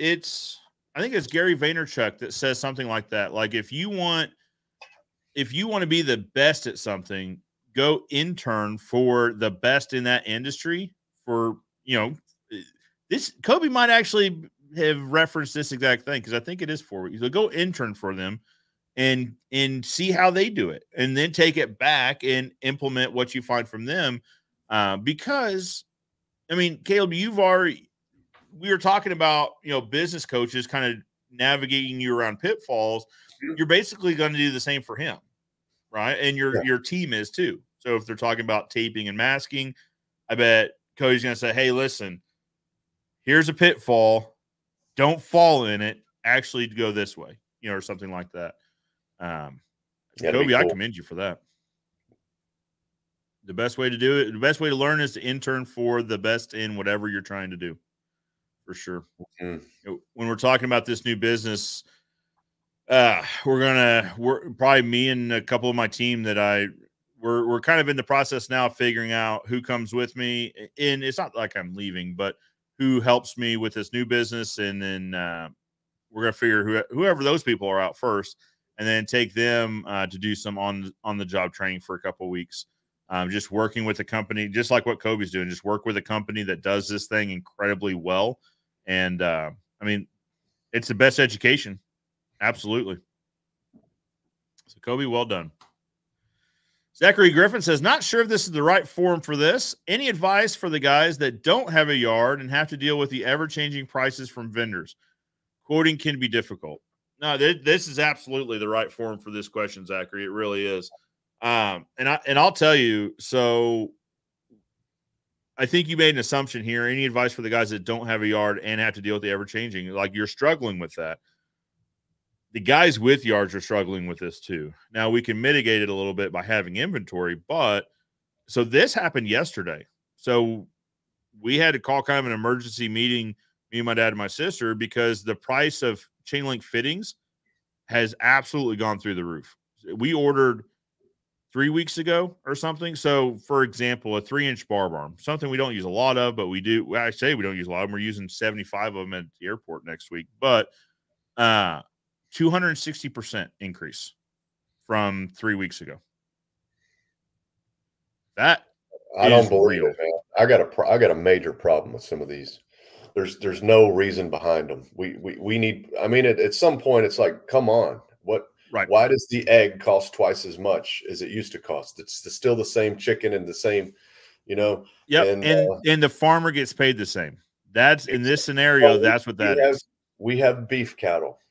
Yep. We still get the same price per pound for beef we got 3 years ago that we got 5 years ago. But now organic hamburger meat's like $15 a pound. Yeah, or steaks. Check out what steaks have done. Yeah, I see people with a picture of 2 steaks and it's $90 or something. It's like, come on, man, what's the deal here? Right. What's going on? Yep. You know, and here's the thing is, so I had a conversation that's a lot like this on the channel and with a manufacturer about, so the conversation was similar to this. It was talking about independent manufacturers, wholesalers, as opposed to corporate wholesalers. And this is kind of where that conversation went. And I won't get into it because he might have told me this in confidence, but this conversation is going on a lot. You know what I mean? Is like, well, the guys in the middle are the ones that are really taking advantage of this. You know, I mean, it's crazy to think about, because some of these some of these fittings we buy direct from India, and I think that's I'm not going to get into the U.S. versus foreign debate, but we buy some of these things from India. So I have the price list of what these things cost to produce. You know, right? Yeah, the India story, this is a good debate because we're very, very pro-American, buy American. Yeah. Yeah. Steel pails, $15 in America. I can get the same pail from India or from China or from Bangladesh or from Vietnam or from anywhere for $1. $1 versus $15. At what point do we have to bend and break on this? So we've been looking at steel pails like, well, hey, what does it take for us to just buy the machine to make the steel pails? The amount of money we would save this year by making our own pails will pay for the machinery to have full printed pails. Plus, I called 4 other companies and they said, yeah, we'll buy our pails from you. So I'm going, oh my gosh, now I'm going to start a freaking metal pail manufacturer. I don't want to do that. I do not want to do that. But will I do it? Absolutely. Yeah. And somebody's got to, somebody else can probably do this better than us, but we need more American manufacturers. It's not that the big guys are evil. It's that the big guys can't keep up. If you can't keep up, we need more people. So here's why. So in our instance, so a 2.5-inch tension band from India, 41 cents.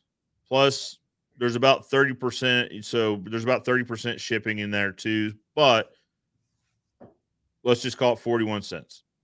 Well, or we get crazy. We add in the 30%. So, whatever, call it 60 cents, maybe. And then I think that's high, but we'll call it 60 cents each. That it includes import fees and all the rest of it. This same thing, this same fitting, 2.5-inch tension band and we've gotten prices from a couple domestic because I think it's worth at least exploring. Yeah. Right. $3 to $3.50. So that's your discussion. Is it 60 cents or is it $3.50? Well, here's the test that I think everybody watching would like to see is let's destroy some of them.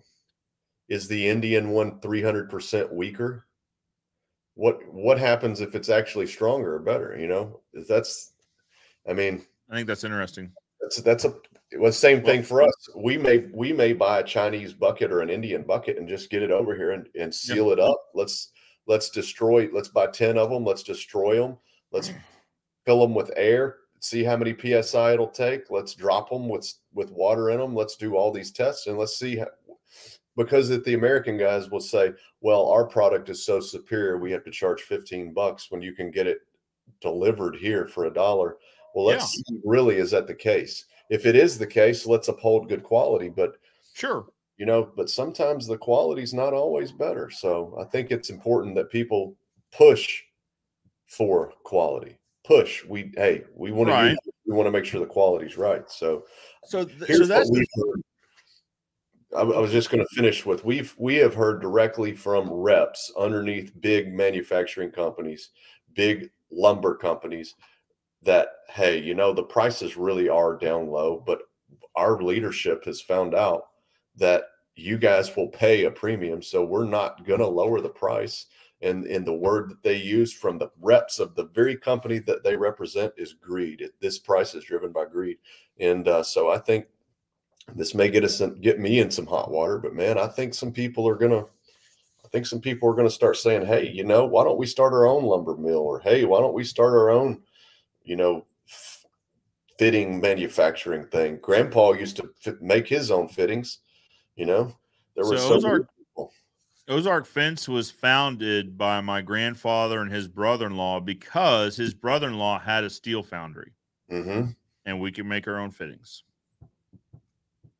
So not for nothing, I think you're right. I think that conversation is happening right now about, fence companies start manufacturing their own materials, if for nothing else, to be independent or a little bit more independent. Now, listen, I fully understand you bump that dependency up a level, right? Yeah. Like, so now you're not depending on the fitting, you're depending on the rod or whatever it is. Well, it's called free market. It's called free market, right? And so if there is some shenanigans going on, if that does exist,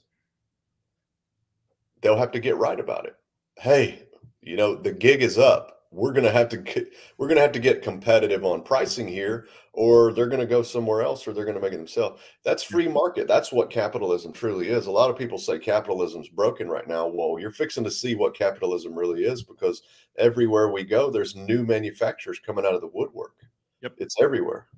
Well, yeah, I couldn't agree more. So we've got a container coming right now from India with a bunch of fittings on it. So I think it'd be pretty easy to put one of these tests together. And actually, so my sister Sarah runs a residential division. Her husband is an engineer. Now, he deals with like electrical grid stuff, but he's got that mind, right? He has that engineer mind where I bet he and I could sit down and kind of devise some testing on what is it better? Like, I would love to know. I think a twist test. So if you put a brace band through it, a twist test with it bolted to something, how much can we twist it before it breaks? And then maybe you could get you could bolt it through using an American bolt and a Indian bolt, and you could put a hydraulic ram or a log splitter and just pull, see where it breaks. A couple of tests like that would be pretty interesting. I think so. And I don't think they would be terribly hard to put together. So, and here's the thing is we saw Sean do this with the pull test on the posts, right? Mm-hmm. Like, I think there's a lot of guys that are starting to have this mentality of, well, I've been told it's this way, but I want to see if it's that way. Like, I just want to see it for myself. I want to test it and I want to document it. So that's one thing he was doing was he was documenting, you know, how many pounds of pull like each one of these posts took to bring out of the ground.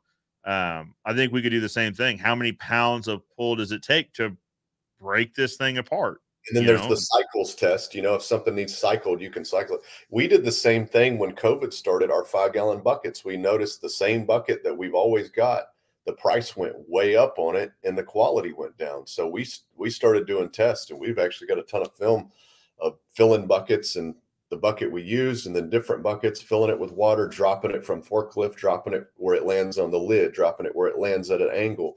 And we found one bucket we literally dropped it like 5 or 6 times from 6 feet up. And then it took a 20-foot drop to make this bucket leak. From forklift size, it'll go 20-foot drop. And well, there's the bucket we went with, you know. And the fact was, it wasn't the most expensive bucket. Interesting. Yeah, it's like usually a lot of times the most expensive that we find sometimes is you know, price and quality. Maybe it's at least worth testing, right? So you and I and someone else had that conversation at FenceTech about an item that it kind of had that problem. It was priced lower than the perceived value. Yeah. Right. And when someone sees that, they think, well, usually I pay more for really good stuff, and this seems less expensive, so maybe it's not as good. When you and I both know the product is solid. It's a very good product, but it's priced in a way that when you compare it to the market, you're like, I don't know. It seems cheap. Let me show you one example where that is not true. Let me grab some. Sure.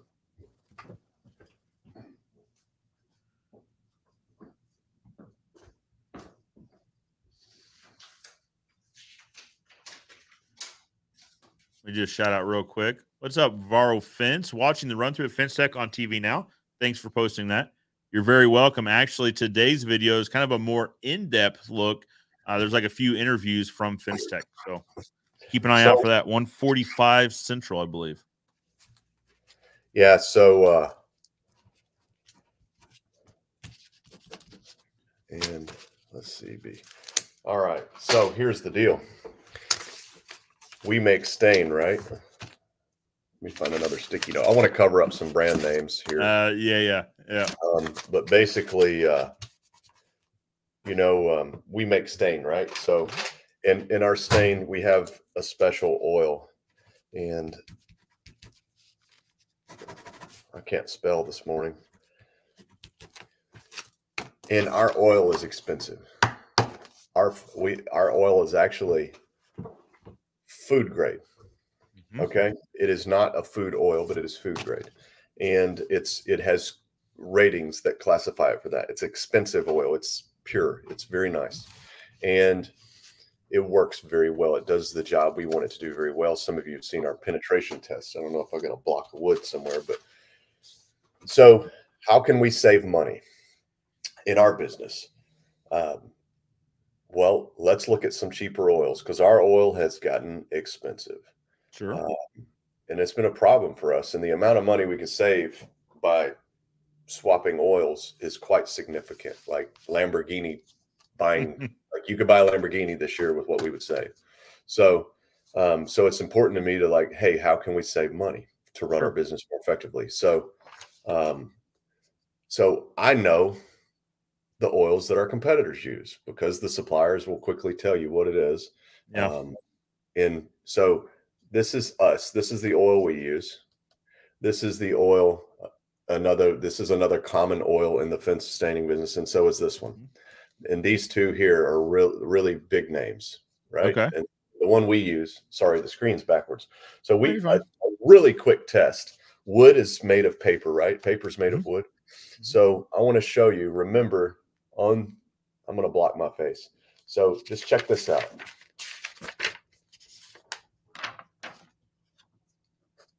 This oil did not do anything. Now this is us, right? Ours is a smaller circle and this one over here is bigger. So the test is a certain amount of, let's see, how did I do this? Okay, make sure I get this right. Look, ours is still there. Competitors is gone, right? Man, this is so hard backwards.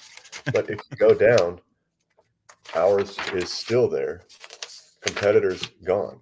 So we went through, ours has just a little bit left. And that's it. So how many pages is that? Pages doesn't seem, it doesn't seem like, well, maybe that's the greatest test, but actually we are, the percentage, when you look at the percentage of penetration, it is profound because brand A or brand B here, this oil cheaper, this oil cheaper. So I'm not going to skimp quality there. Right. So is it worth me buying the cheaper bucket so that I can maintain the high quality oil if the bucket is just as good? You're darn right it is. So absolutely. Yeah. So let's see here. I'm going to count. So I got through one oil got through one sheet. The second oil got through 2 sheets. And then our oil is on number 3, number 4, and barely on number 5. So that's 3 more sheets. So what is that? 300% more than one and 500% more than the other. So yeah, sometimes the more expensive is better. So yeah. If anybody heard me say that American made more expensive is not as good, that's not what you heard. So no. Right. And I think basically what we were talking about was sometimes there's a disconnect between price and quality. I mean, that's real because this other product that you and I were talking about is a fantastic product. The quality is sound. The warranty is good. But at the price point, people just don't believe it's as good because it's less. Like, no, it's a fantastic quality. But then, like I said, I really don't think people should correlate price to value. Like, it's just a lot of times it's not the case. But so I didn't actually answer Zach's question, I don't think. I was just saying that this is a problem for whomever, with a lot or without a lot. So, how do you handle the ever-changing prices from vendors? Quoting can be difficult. So, I mean, typically, we're saying we'll hold prices for 5 days. Like the prices are good for 5 days. And I mean, I think that's really where you have to be at. Now, I don't think you could say the prices are good for today. Right. When actually that's kind of what we're talking about. But I think the reason is that sounds like a sales trick. Right. It's like, now listen, a friend of mine is a car dealer. So I'm not saying this about all car dealers, but it used to be, one of those sales tricks was, well, this is the price while you're on the lot. Once you leave the lot, I can't guarantee the price. You got to make a decision now so I can get you in this car. Right. So saying the price is only good for today while I'm here sounds a little bit like the same thing. It does. So I don't think you could say that, but I mean, I think you could also argue that 5 days is gracious plenty to hold prices right now because the prices are changing rapidly. Well, I was talking to my dad last night about this thing. Me and him had a phone conversation, and he was like, "Man, bidding right now." He's a spreadsheet guy and always has been, and he uses Job Nimbus, but he calculates all of his pricing on old spreadsheets that he built years ago. And he said those are just guidelines nowadays. He said literally the prices change so much, and he's dependent on suppliers. He does not manufacture or bring in truckloads, and so that's like I could hear it in his voice. It's a struggle. Basically it went from, all right, we'll redo our pricing every 30 days or every 15 days to literally every bid we have to sit down and figure every detail out by hand to make sure we're not burying ourselves, in a hole. Right. It's a pain point for folks. It is. And so, and one way you can help mitigate that is, so we talk a lot about gross profit margin. The industry standard is like 30 to 35%. We operate at 50% because we build ourselves in a little cushion there too. So we guarantee it for 5 days. What happens if the price raises in 3? We still honor that price. So if the customer comes on the 5th day and says, "I will take it," honor it. We said we were going to. Yeah. But by building in that extra cushion. So Michael Taylor's listening, he'll know. So we buy a lot of raw materials, and we get price letters literally every week of an increase of raw materials. Every single week it's going up. Before, there were shortages of things, and it would be hard to get. There'd be lag times on them or whatever. So I got another price increase notice, and I was like, well, hey, what if we just we'll go ahead, like, what do you got in stock right now so we can buy it before the price increase? And they were like, oh, well, we've got a gazillion, like we have way more than you and 10 of your best friends could ever use. And I was like, how does that make sense? And so it's like, wait a minute, Yeah. When there's 2 of them left, I understand. There's 2 truckloads left, and there's 750 truckloads of fence post, but there's a shortage on them, and it's like, wait a minute. So this happened to us on fittings. So this happened yesterday. So we're talking about fittings. One of the items we're talking about is 2.5-inch spray spans. Well, we found, and actually it was an online wholesaler, had price that was significantly lower than the bids we got in. So I was like, let's see how many we can buy. Caleb, we bought 10,000 of them. And they were just in stock, ready to go. Now, 10,100 out of stock. It's like, all right, so 10,000 is it. But that's the exact same story. Like they had them available. They just wanted to charge a little bit more for them. So as a manufacturer, you'll understand this conversation too. So we do retail wholesale. That's why we brought 10,000 of those things in, is because we'll probably sell them to some people, and we'll use them too. But so the conversation is, the immediate conversation was, well, do we raise our prices? Right? If the replacement cost goes up. So that's the conversation. And my point was, no, we don't. We base our price based on what we paid for the things, because we don't like it when it gets done to us, right? That is this exact conversation, is with the brace bands, with the buckets. It's like, oh, so you have a ton of them. You're just charging me more for it. Well, I'm not going to turn around and do that. But the problem is, though, and here's the dilemma, here's the dichotomy, is you paid 50 cents a piece for these. You sell them for 57 cents. Yep. When you sell completely out to replace them, it costs you 64 cents. When we sell things, we do it for a profit so that we can reinvest back in to buy the next thing, right? It's like if you buy a car, a lot of guys flip cars or flip couches, or they'll flip motorcycles or whatever. You can't, you know what I'm saying? It's like, well, you have to base the car market. You wouldn't sell your truck for what it's truly worth, $10,000, when all the other ones are selling on the market for 30, because you got to replace it. And that's the Yeah. problem we're running into in America. I think most people, they don't want it. Like my truck, I've got a Ford diesel truck. It's gone up like $15,000 in value over the last 2 years.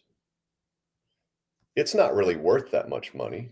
Right. But would I sell it Right. for less when I gotta go replace it, you know? So it's like, dang, I know it's Well, silly. So it's kinda like a big game that we're playing. so here was kind of the end result of our conversation. So we use who was I was talking to somebody about this.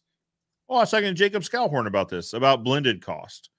Right. Mhm. So we know what our blended, meaning if we bought 1,000 at 50 cents and 1,000 at 60 cents, now all of a sudden our blended cost is 55 cents. Right. Just Got the it. average of the two numbers. So that's what we're selling them at. I'm not, if the market is 75 cents, I guess we're going to sell a bunch of them because, we're going to use our blended cost of 55 cents. Now, we also set repurchase or rebuy limits, right? So when we sell through half the stock, we resupply. And Mhm. that resets the pricing to a new blended cost, I right? like that. I like the way you're doing that. I like So that. that's kind of how that's the way that makes me feel the best about it is Yeah. it reflects our current cost of the thing, the Well, you widget. just said something there, and I appreciate you sharing that because I think that gets us through the mind game of, oh my gosh, how am I going to replace this? If you reorder at the 50% mark and use a blended cost, I like that. You probably learned that from somebody, I and I did. like it. You didn't? Yeah. Well, And I'll say it. Jacob Scalhorn and I had a conversation about blended cost in New Orleans, and I had done stuff similar in the past, but I hadn't thought about it that way. He and I, and it was funny. So it's that whole saying, like, there's no more original thoughts, right? Like it's just yeah, repeating. He was repeating a conversation to me that he had with someone else about blended costs. I was like, he goes, have you heard this? Like, we should talk about this. And I thought about it, like, we should talk about this. I think that's the that's right way to important. value. So that's what we're doing because I don't want to be the guy, if I paid 50 cents, and the new cost is 75 cents. And so I sell them for whatever, 90 cents. I'm not going to feel super awesome about buying it for 50 and selling it for 90, right? Like I'm not going to feel good about that. But I feel better about selling it at my blended cost because I think that's a true representation of what the things are valued at. And Yeah. when I rebuy, the price is probably going to go up.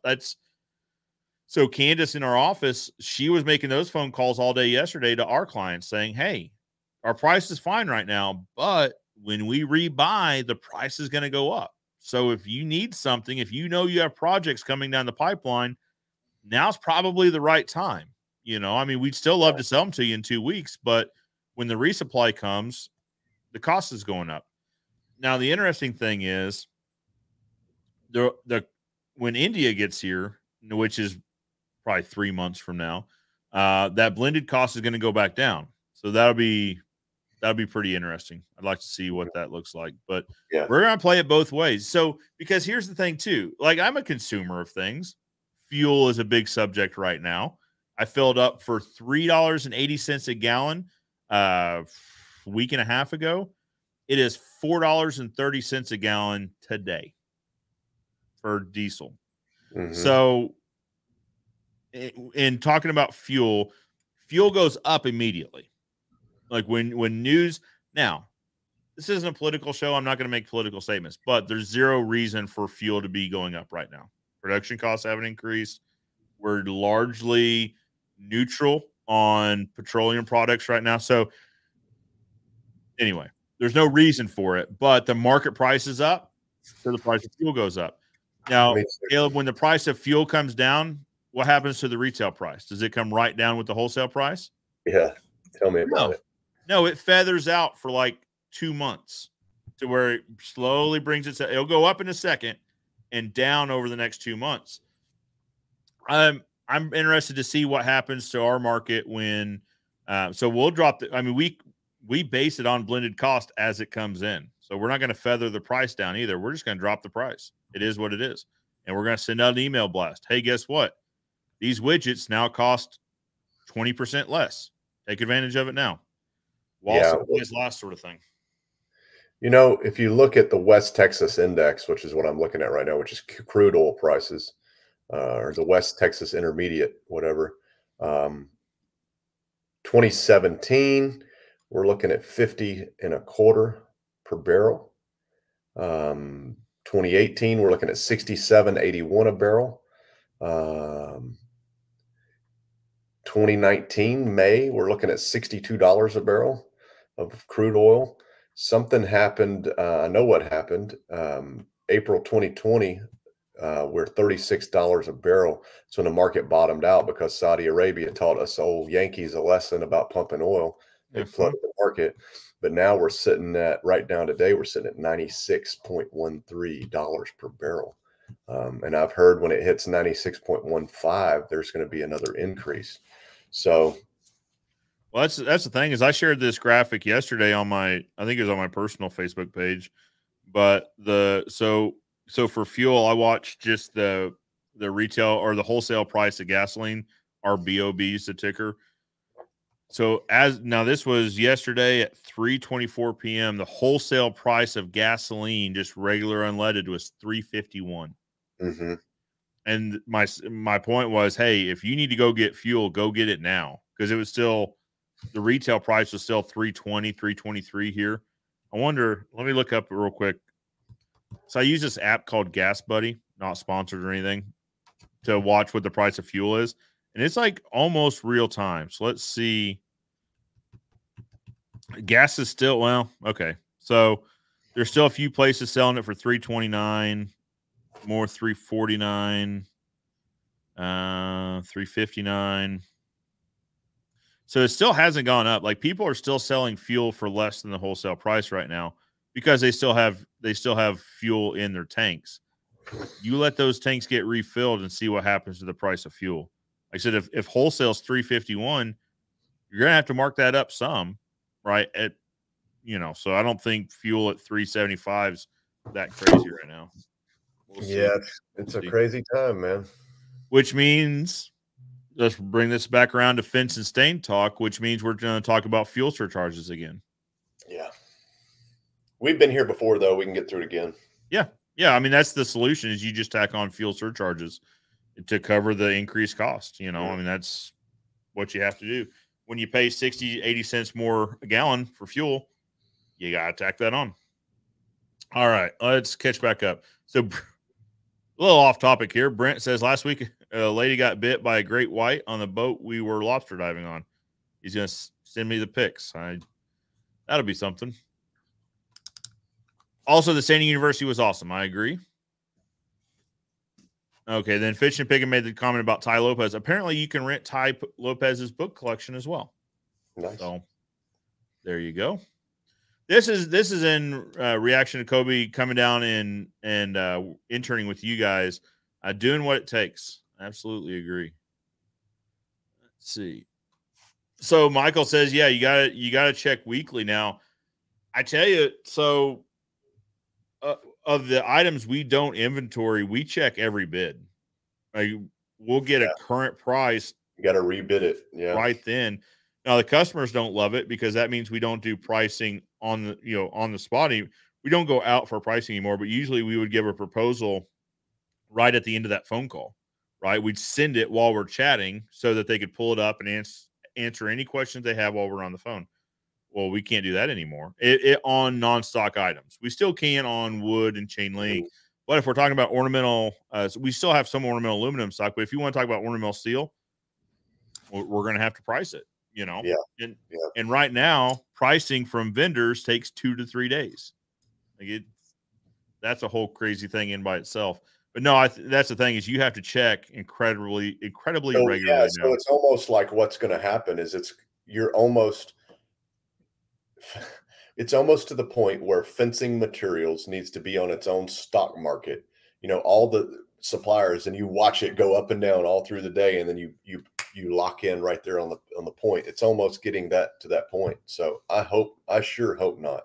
So that's kind of what we're looking at. And here's an interesting conversation. So that's interesting to think about. So you and I were talking about like conversations that are going to go on at Social Media Marketing World, and one of them is like metaverse and Web3 and all that. But there's also a conversation about blockchain and how to apply blockchain type technology to different industries.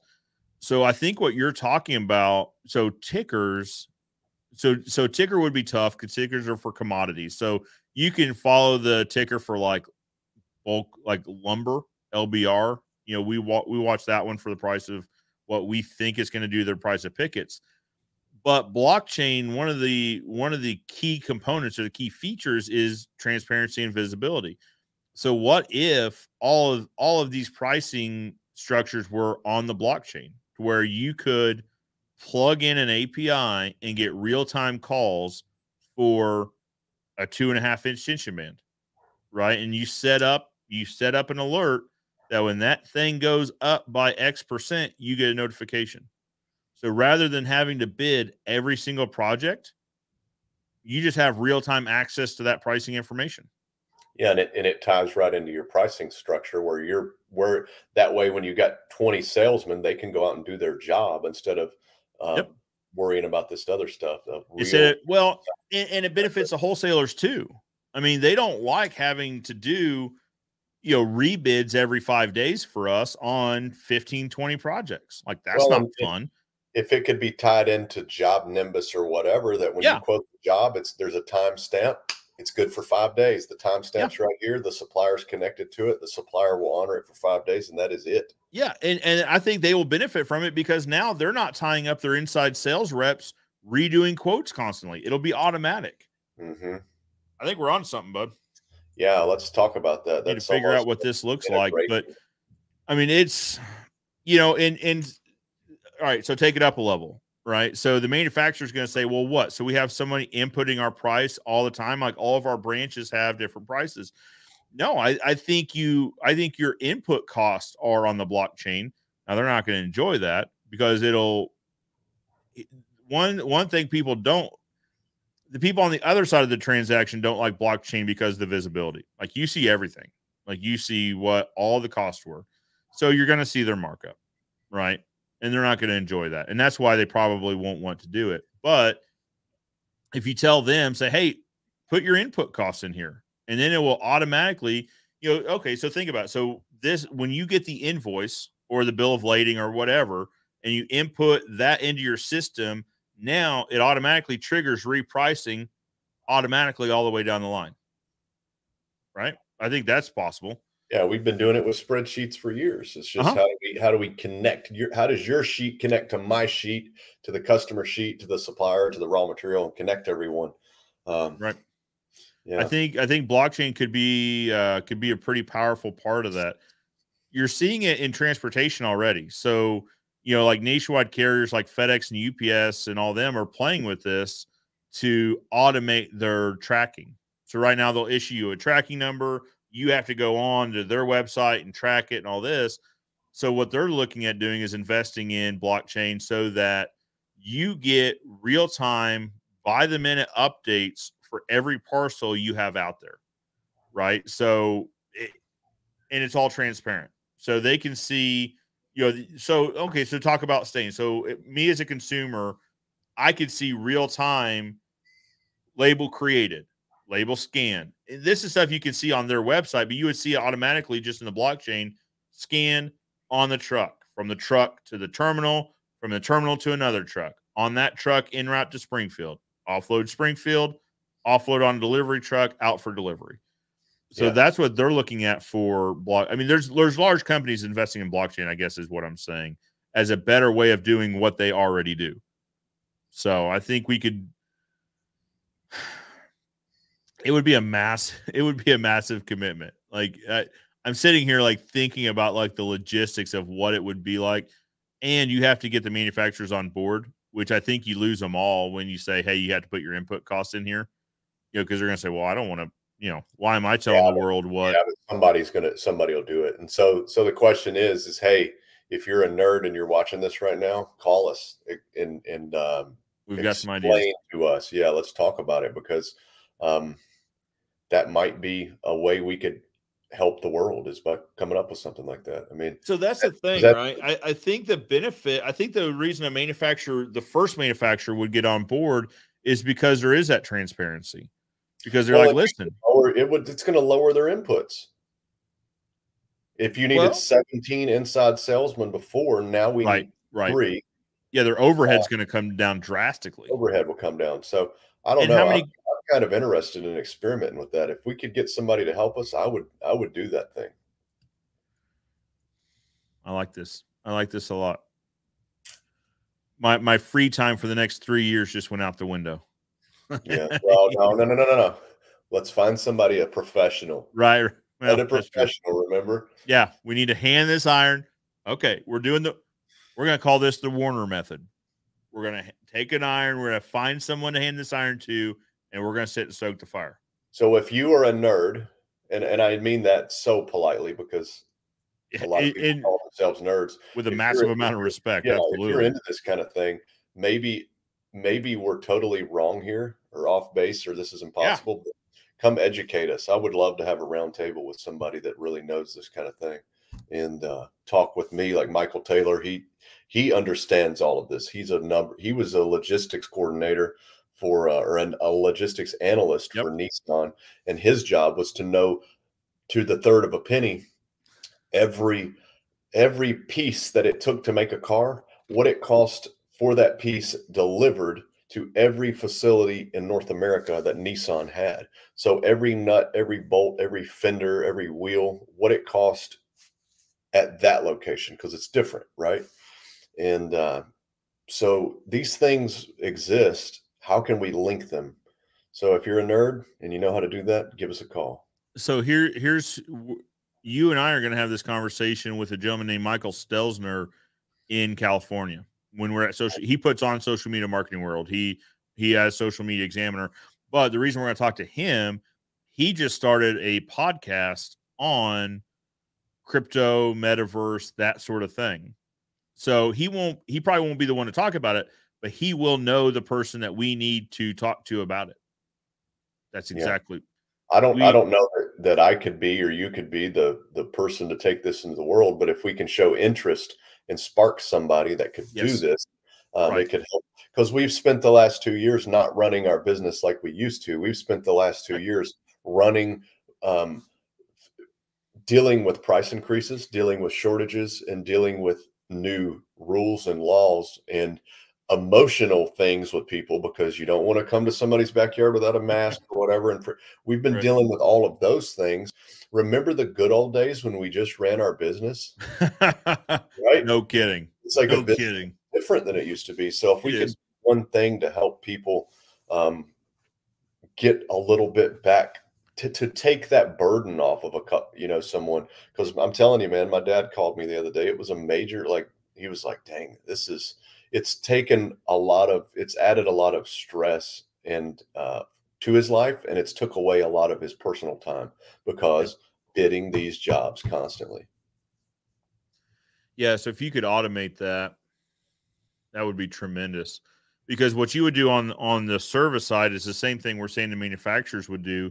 You would just create an algorithm that says, take this number, multiply it. Well, Sean King would argue that you divide, you don't multiply. Okay. You put on your markup onto this thing and it automatically, and then you say, we are at this much per panel for labor or however you want to figure labor. Mm-hmm. So yeah. And then it would just automatically real time. So this wouldn't even be daily pricing. This would be by the minute prior fractional second pricing. As soon as the manufacturer gets in a new brace band that costs 15% more, it flutters all the way down the line and your price gets updated a fraction of a second later just because technology is breakneck speed. I think eventually it could get to that up to the second, 1,000 times a second that the price updates. But I think to start, most suppliers are changing their prices weekly now, aren't they? Yeah, but what I mean is they swap their system. Boom, yours could be updated on an every 5-day rotation, which would be better than it is now. Yeah, agreed. But the thing is, if you could get them to enter it as they receive the goods. I mean, they're not receiving goods once a week; they're receiving it several times a day. Yeah. Right. So if you could get them to input their cost and then it would update automatically. Yeah, So it would take update this up a automatically. level further. If you could, what if you partnered with the manufacturers, and then that make for the manufacturer or for the wholesalers, Yeah, so now retailers. we're thinking too small though. Now we're talking about a software, an integration platform that takes that basically an in between. We make the in between the raw material supplier manufacturer to the supplier to the wholesaler to the fence company. And that could be any industry. So we make it. We make you know we make the we're the hands that are outstretched on both sides to connect. We're the Yeah. connector. Um, Yeah. and so Yeah. if we could do that, I think it would help a lot of people. How much burden would that take off the wholesaler if the manufacturer was involved in this and the wholesaler just accepted the price and then it automatically updated all the way down the line? They don't have Yeah, to do price updates we're anymore. doing this anyways. All we're doing is just you're basically just giving people are already doing this. As soon as Yeah. we get a price increase, you better believe we're going, oh gosh, and we put it in. Michael Taylor's little computers over there making all kind of Mhm. crazy noise, and I'm going, what's going on? I go, we must have had another price increase, and so yeah, I mean, people we're already keeping track of these things as we get them. So how Yeah. can we just make it where you see it instantly? So I think it comes Yeah. down to a good system that could work on any website as a customer portal. And maybe it's a Zapier thing. You zap it over to Mhm. people's job Nimbus, to Yep. their whatever the other programs people use. How to That link that's the those. thing is so the dream we're talking about is as the manufacturer says, "Hey, my widget now costs 10% more to manufacture." Within a moment, it affects my pricing. It doesn't take this time to trickle down, right? So what some of the wholesalers are saying about these fittings increases are like, well, my landed cost just went up. I had no idea until this thing got to me that it costs this much more, which I don't fully believe that story either. But maybe. I don't know. But then that took some time to trickle down to me because so this I'm not buying these things every day, right? We buy them every few weeks. Mhm. So, it's taken time to trickle down. The manufacturer may have raised their price a month ago, but it took time to trickle down to get to me. Whereas, this dream we're talking about would be, I mean, near instant. I mean, the way data travels now, the speed of data is Here's another crazy idea. What if there was a place, a marketplace for that truckload of pipe I bought last year that I'm never going to use? The job backed out. It's sitting on my lot. I'd like to move it at a wholesale price, get it off my lot, get it off my books, and to put some cash in my pocket. And if you take 10,000 contractors who've got that, why don't we Yep. make a marketplace, a free marketplace, where fence guys could come in and trade their stuff, where stain guys could Yeah. come in, where window people. Imagine being in the window and door industry. We used to have 5,000 aluminum fence panels sitting out back. Imagine like the door guys. They got like 700 interior doors that have just piled up over the years. And is there a place for that? Well, yeah. Yes, I think so. Because when we were trying to source some black coated chain link wire a little while ago, and we were talking to one of the wholesaler manufacturers, and they said, we don't have any right now, but I know a guy that I sold 10 truckloads to 3 months ago. I know he's got some in his warehouse. Let me call him Yeah. and see if I can't buy back some and sell it to you. So what you're talking about just cuts that middleman all out. Like this guy. Well, I bought truckloads when the big crunch happened. I bought truckloads of cedar to pre-stain Mhm. from a guy in Chicago. Yeah. He got it from where I wanted to get it from, and he said, I got a bunch here in my warehouse. We'll sell it to you, and I got a good price. He got a good price. Everybody was happy. Yeah, as a company, I don't care who I sell my things to, right? Even if I'm only a service, even if we don't do retail wholesale, even if I'm only a service provider, I don't care who I sell my thing to, Well, right? think Whether about my it like thing's a this. picket or a 2x4 or a brace band, it doesn't Well, matter to my business who buys this thing. So my dad Just had to get sold. he had a 2017 F-250 diesel, beautiful truck, and he wanted to sell it. So he sold the truck back to the dealer. They reached out to him and were like, "Hey, we want to buy your truck." And they paid him a price for it, which he was so happy to get. They turned around, like it was a 2-year-old truck, 3-year-old truck. They gave him like 50 grand for it. They turned around and sold it for like 72. Yeah. Why didn't my dad sell it for 68? Yep. So this is that same conversation. It's like the thing you see on the window stickers of the Ford Bronco. It's like $35,000 market adjustment price, $94,000. Uh-huh. Like at some point, when are people going to say, you know, we're not going for this anymore? So it may be time. Maybe somebody does have a little Craigslist for fence supplies, maybe a Craigslist for, you know, generator or whatever. No, that's what we're talking about, though. That's what we're talking about, blockchain, right? Mhm. So there's a blockchain market for this that says the price of you just set the price you want to sell your thing for, whether you're the manufacturer, the wholesaler, retailer, or end user. You have access to this thing to say, "Hey, I have." So what we're talking about is a digital version of the stock market. I can sell stock just like anybody else can. I put an offer out into the market that says I have 10 of these stocks. I'm willing to sell it for this price. Who wants to buy it? Right. And I'm on the same market as everyone, all these other investors. Right. That's what we're talking about. Well, and Joe says, I need fittings. So when fittings become available, I want them, and this is the price I'll pay for them. Boom, Joe's got them. Yeah. Wow. And then somebody else says, "Hey, I got those things and I agree with that price." You and I just come to a price and you send them to me. Digitally. You know what I mean? Like this, all this thing happened digitally. Like, with digital contracts now, that's a whole thing. Like, there's so much of this conversation. So, but we need to, and I think that I know the people that can make this conversation happen. We need to have this conversation with Michael Stelzner. The guy that got me into YouTube knows Michael personally, so I'm sure I know this guy's going to be there. So we'll just ask him, like, "Hey, could you get me 5 minutes with Stelzner at any?" Like, I will make myself available whenever he's available, and because we want to talk to him about this idea, see who he knows that we should talk to, knowing that he's not the guy, but he knows the guy, or the like whatever. Yeah, we need to make that happen. That's interesting. Or yeah, somebody needs to. That's for sure. Yeah, I mean, it might as well be us. I mean, we have experience. You have experience on the manufacturer side, right? Talking about raw input costs, things like that.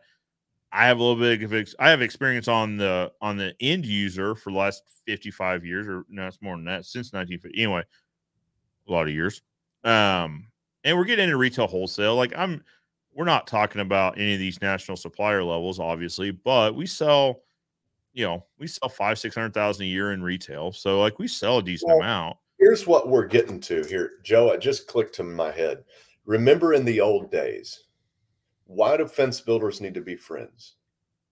Because you can get on the phone and you can say, Mark, dude, we're in the middle of this commercial job. I've got to finish it by Monday. I'm short a 4-inch schedule 80 post and 3-inch line post. Have you got them? Yeah, man. I've got them right behind my shop. Let me go out. Yep, I've got them. I'm looking at them. You want me to just send Bill over there and drop them off to you? Dude, if you do that, man, it'd mean the world to me. No problem. That's what we're doing. But instead of on a local level, we could take that to a national level. And that could be for all trades. Think about painters. Hey, we just finished a job with agreeable gray. Sherwin-Williams. We painted the hotel that we have 22 cans of it left over. Yeah, they're going to go in my warehouse. You in Boise, Idaho, you just sold a job and you need 18. How about I just sell you the 22 for the price of the 18? We both win. Yeah, win-win. Minus the freight cost. So that's a cool concept that is an old school concept. It's just how do we do it on a bigger, grander scale? And It's a modern version of that established concept. Yeah. I love it. This is why we need to have these conversations regularly so that we come up with great ideas like this. Let's see. All right. So we'll talk about the first part of this question. When trying to sell a complete restoration on a 6-foot cedar privacy fence, I like to give them an approximate replacement cost to compare it to. What is a fair average replacement cost? There isn't an answer to this question, right? Because so I had Sean King on it months ago, but he and I had this exact conversation that him and I's businesses say we do the exact amount of revenue each year, exact same amount of revenue, exact same amount of team members. We're next door to each other in the exact same building. We're going to have two different prices because, I mean, our business goals could be different. Our investment strategies could be different. There's so much different in this that we would have different prices. And we're talking about the same town, next door, same people, like much less people that are across town with a different size building, with different amount of employees, different age of equipment. Like the price is always going to be different. The sooner we can get away from market price, the better, because market price ends up biting a lot of people. Yeah. Yeah, but I think he's probably right on the money down on the second part of the question is what is a fair replacement cost? Who knows? But you could, I mean, this is a conversation you have with local companies. If you got a relationship, if I'm your stain guy, say, Joe, what is it? Like, this is a conversation over coffee, right? For you, I stain all your fences. How much is a new fence cost these days? Yeah. We bid projects per project, right? We don't bid by the foot because, again, that's dangerous. But we do have programs such as my salesman that require a per foot price, right? And that's fine. So what we'll do is we'll pull up the last 3 projects. We'll average out the price per foot. And we'll put it in there because there's a margin. There's a margin you deal with in that anyway. You could probably do the same thing. So, hey, for your last 3 projects, what do you think the average was? Is it? And you could throw out the numbers. You say, hey, is it between 30 and 50 a foot? Am I high or am I low, or where am I in this? You know what I mean? But I mean, it's going to depend on materials. It's going to depend. It depends on so much. 30 to 50. If we're talking about a wood fence, 50 is low for some of our offerings, but it's high for others. Yeah. And I don't want to get too far into pricing details. But, here's a really good way to figure this out is if you stain fences for a living and 80% of them are new fences. Hey, Miss Jones, by the way, what did you pay for this fence? Or most of the time they send us the paperwork anyway. We can see it. Here's your receipt. So you could start building some of that knowledge base up. Sure. I'm a fence guy, so I'm going to be like, well, is it this? Is the gate included? Is the gate not included in the foot? Right. But for you, it's like, hey, they paid $3,200 for 122 feet of fence. Divide it out. There you go. And I think that would be a good thing. So it would get you close. Yeah. Fish and Pickin says, my wife is an optometrist. She tries to offer her patients the best frame and lenses for cost, but 90% of her patients only care about the brand name frames that are crappy and break easy. So this is talking about the price to value, relationship. So what it sounds like what he's saying is that the name brand ones are crap, but they're name brand. It's kind of like Gary Vee's talk about the Nike. He said this is the same shoe everywhere, but it has a swoosh on it. It's still made in a same factory, same. Well, so I had this conversation. It might have been you and I talking about a particular kind of bourbon that is sold at Costco under the Kirkland's brand. Same thing. It's also the great value concept and all that, right? It's same stuff. We did work at a place that makes condensed milk, and it was literally the lines were next to each other. Great value label, brand label, same factory, same input, same everything, different names. Very interesting. Yep. But so but people do attribute. So those two things are exactly the same. There will be people that buy brand name because they feel like it's more of a value than the white label, Yeah. than the great Yeah. value, when it's the same exact, literally same exact stuff. Nathan, I'm not even going to try your last name. I would butcher it. I apologize. And it's not even Nathan. It's Nathaniel. First day back here, folks. How does software like Jobber and Company Cam help the business? I'm looking about getting them. I'm not familiar with Jobber. I know a lot of guys use it. A lot of guys like it. So I'm not going to say one thing or the other about it. Now, Company Cam we use. We like using Company Cam because we can all view pictures real time.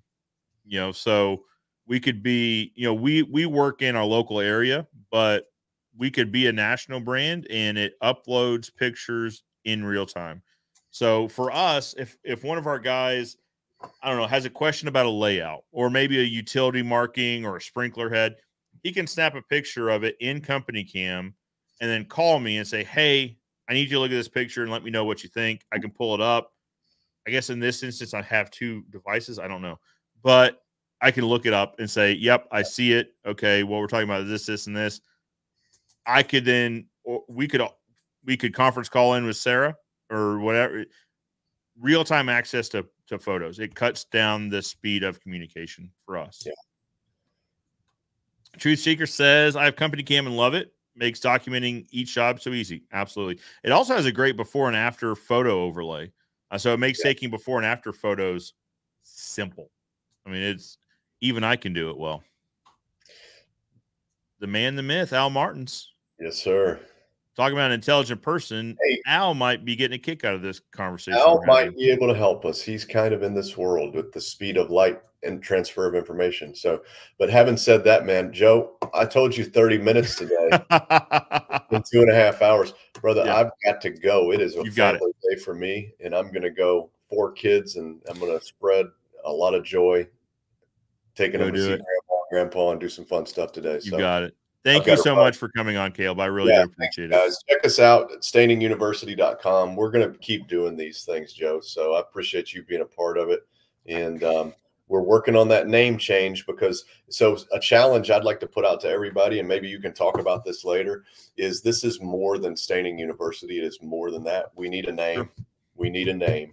That is kind of all encompassing. Yeah, all encompassing of what we do. So throw some ideas around. Maybe you guys would come up with something. And with having said that, I got to roll, man. Appreciate your time this morning. Thank you so much. All right, man. We'll see you. See you, bye. All right. Well, first and foremost, again, thanks to Caleb for coming on the show. I mean, he's always so giving of his time. Hello, Al. I appreciate you joining in. I hope that you're still here in talking about whatever this, blockchain thing turns into. I think the way your mind works, I think it could work out pretty well. I think you would have a pretty good insight into what we're talking about.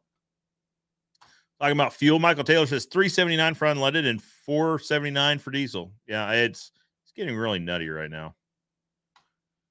Nathaniel says, I've heard it saved a lot of contractors' butts in regards to Jobber and Company Cam. Again, I don't know about Jobber. Company Cam, I agree. So we document everything, and you can put tags. So you can put tags on it. So, if we do expose a utility, we'll measure it, document it with a picture, tag it utility damage. And so then if there is a dispute on, typically it's improper line markings, we certainly have that documentation, and we can search by tag. So we search by the tag, we search utility damage or whatever, it pulls it right up. I agree. I think it's worth checking it out. They have like a free introductory period. You should probably check that out. We love it. Absolutely love it as a company. Zachary says that's what we do, a weekly check that gets material prices for each quote. Vendors do take 2 or 3 days, and customers aren't very understanding. Very frustrating. Hopefully this ends soon. I agree. I absolutely agree, Zachary, is that, the time it takes to get this pricing is nuts. But the reason is everyone has to reprice things every week or every 5 days to make sure they get the current pricing. So a lot of this time is just repricing. We should try to take the lead time out of that. No, it's not that it wasn't a fair question, Zach. So, it comes up a lot. This is a worthy conversation. We need to talk about it, but you know, there's some things like pricing discussion gets a little bit weird in a public forum anyway. You know, it was an okay question, and it's not that it wasn't fair. I need a number to show the restoration is a fraction of replacement, even when they think I'm expensive. So I think what you could do, just expanding on the conversation that Caleb and I had, I think what you could do is ask a fence contractor that you work with a lot to say, hey, ballpark it for me. You know, a couple 100 foot, 2 gates. What's it cost to yank that thing out and put it in? I'm not holding your feet to the fire. Feel free to give me a range, but what do you think that costs today? I mean, because really that's what you're wanting to give the client anyway. You're not going to tell them what it's going to take to replace their fence. You're just saying on average, it costs X dollars per foot. I like the way you're thinking because you're giving them the value proposition, right? You're telling them, you know, it could be $30 to $50 to replace this thing, or it could be X for me to restore it. And you can get a little bit more life out of this. You can prolong this a little bit. I like where your head's at. I really do. Guys, we are right at the 2 hour and 30-minute mark. I think we're probably going to call this a day. We had a great conversation with Caleb, one that I expected only last a half hour and lasted 2.5 hours. So incredibly thankful to him. Guys, if you're thinking about staying at all, Stay Still Expert sponsors my lives. I thank them for that, but we use them as a company. We've used them as a company longer than they've been a sponsor. And if you talk to Caleb for any length of time, you absolutely understand he's legitimately a really good person. His family are really good people. I enjoy hanging out with them a lot. If you're looking at staying, at least consider them. Like I said, we use them as a company, and I like them a lot. With all that being said, guys, I'm Joe Everest, the fence expert, and I'm reminding you that good fences make good neighbors, and I'll see you next week.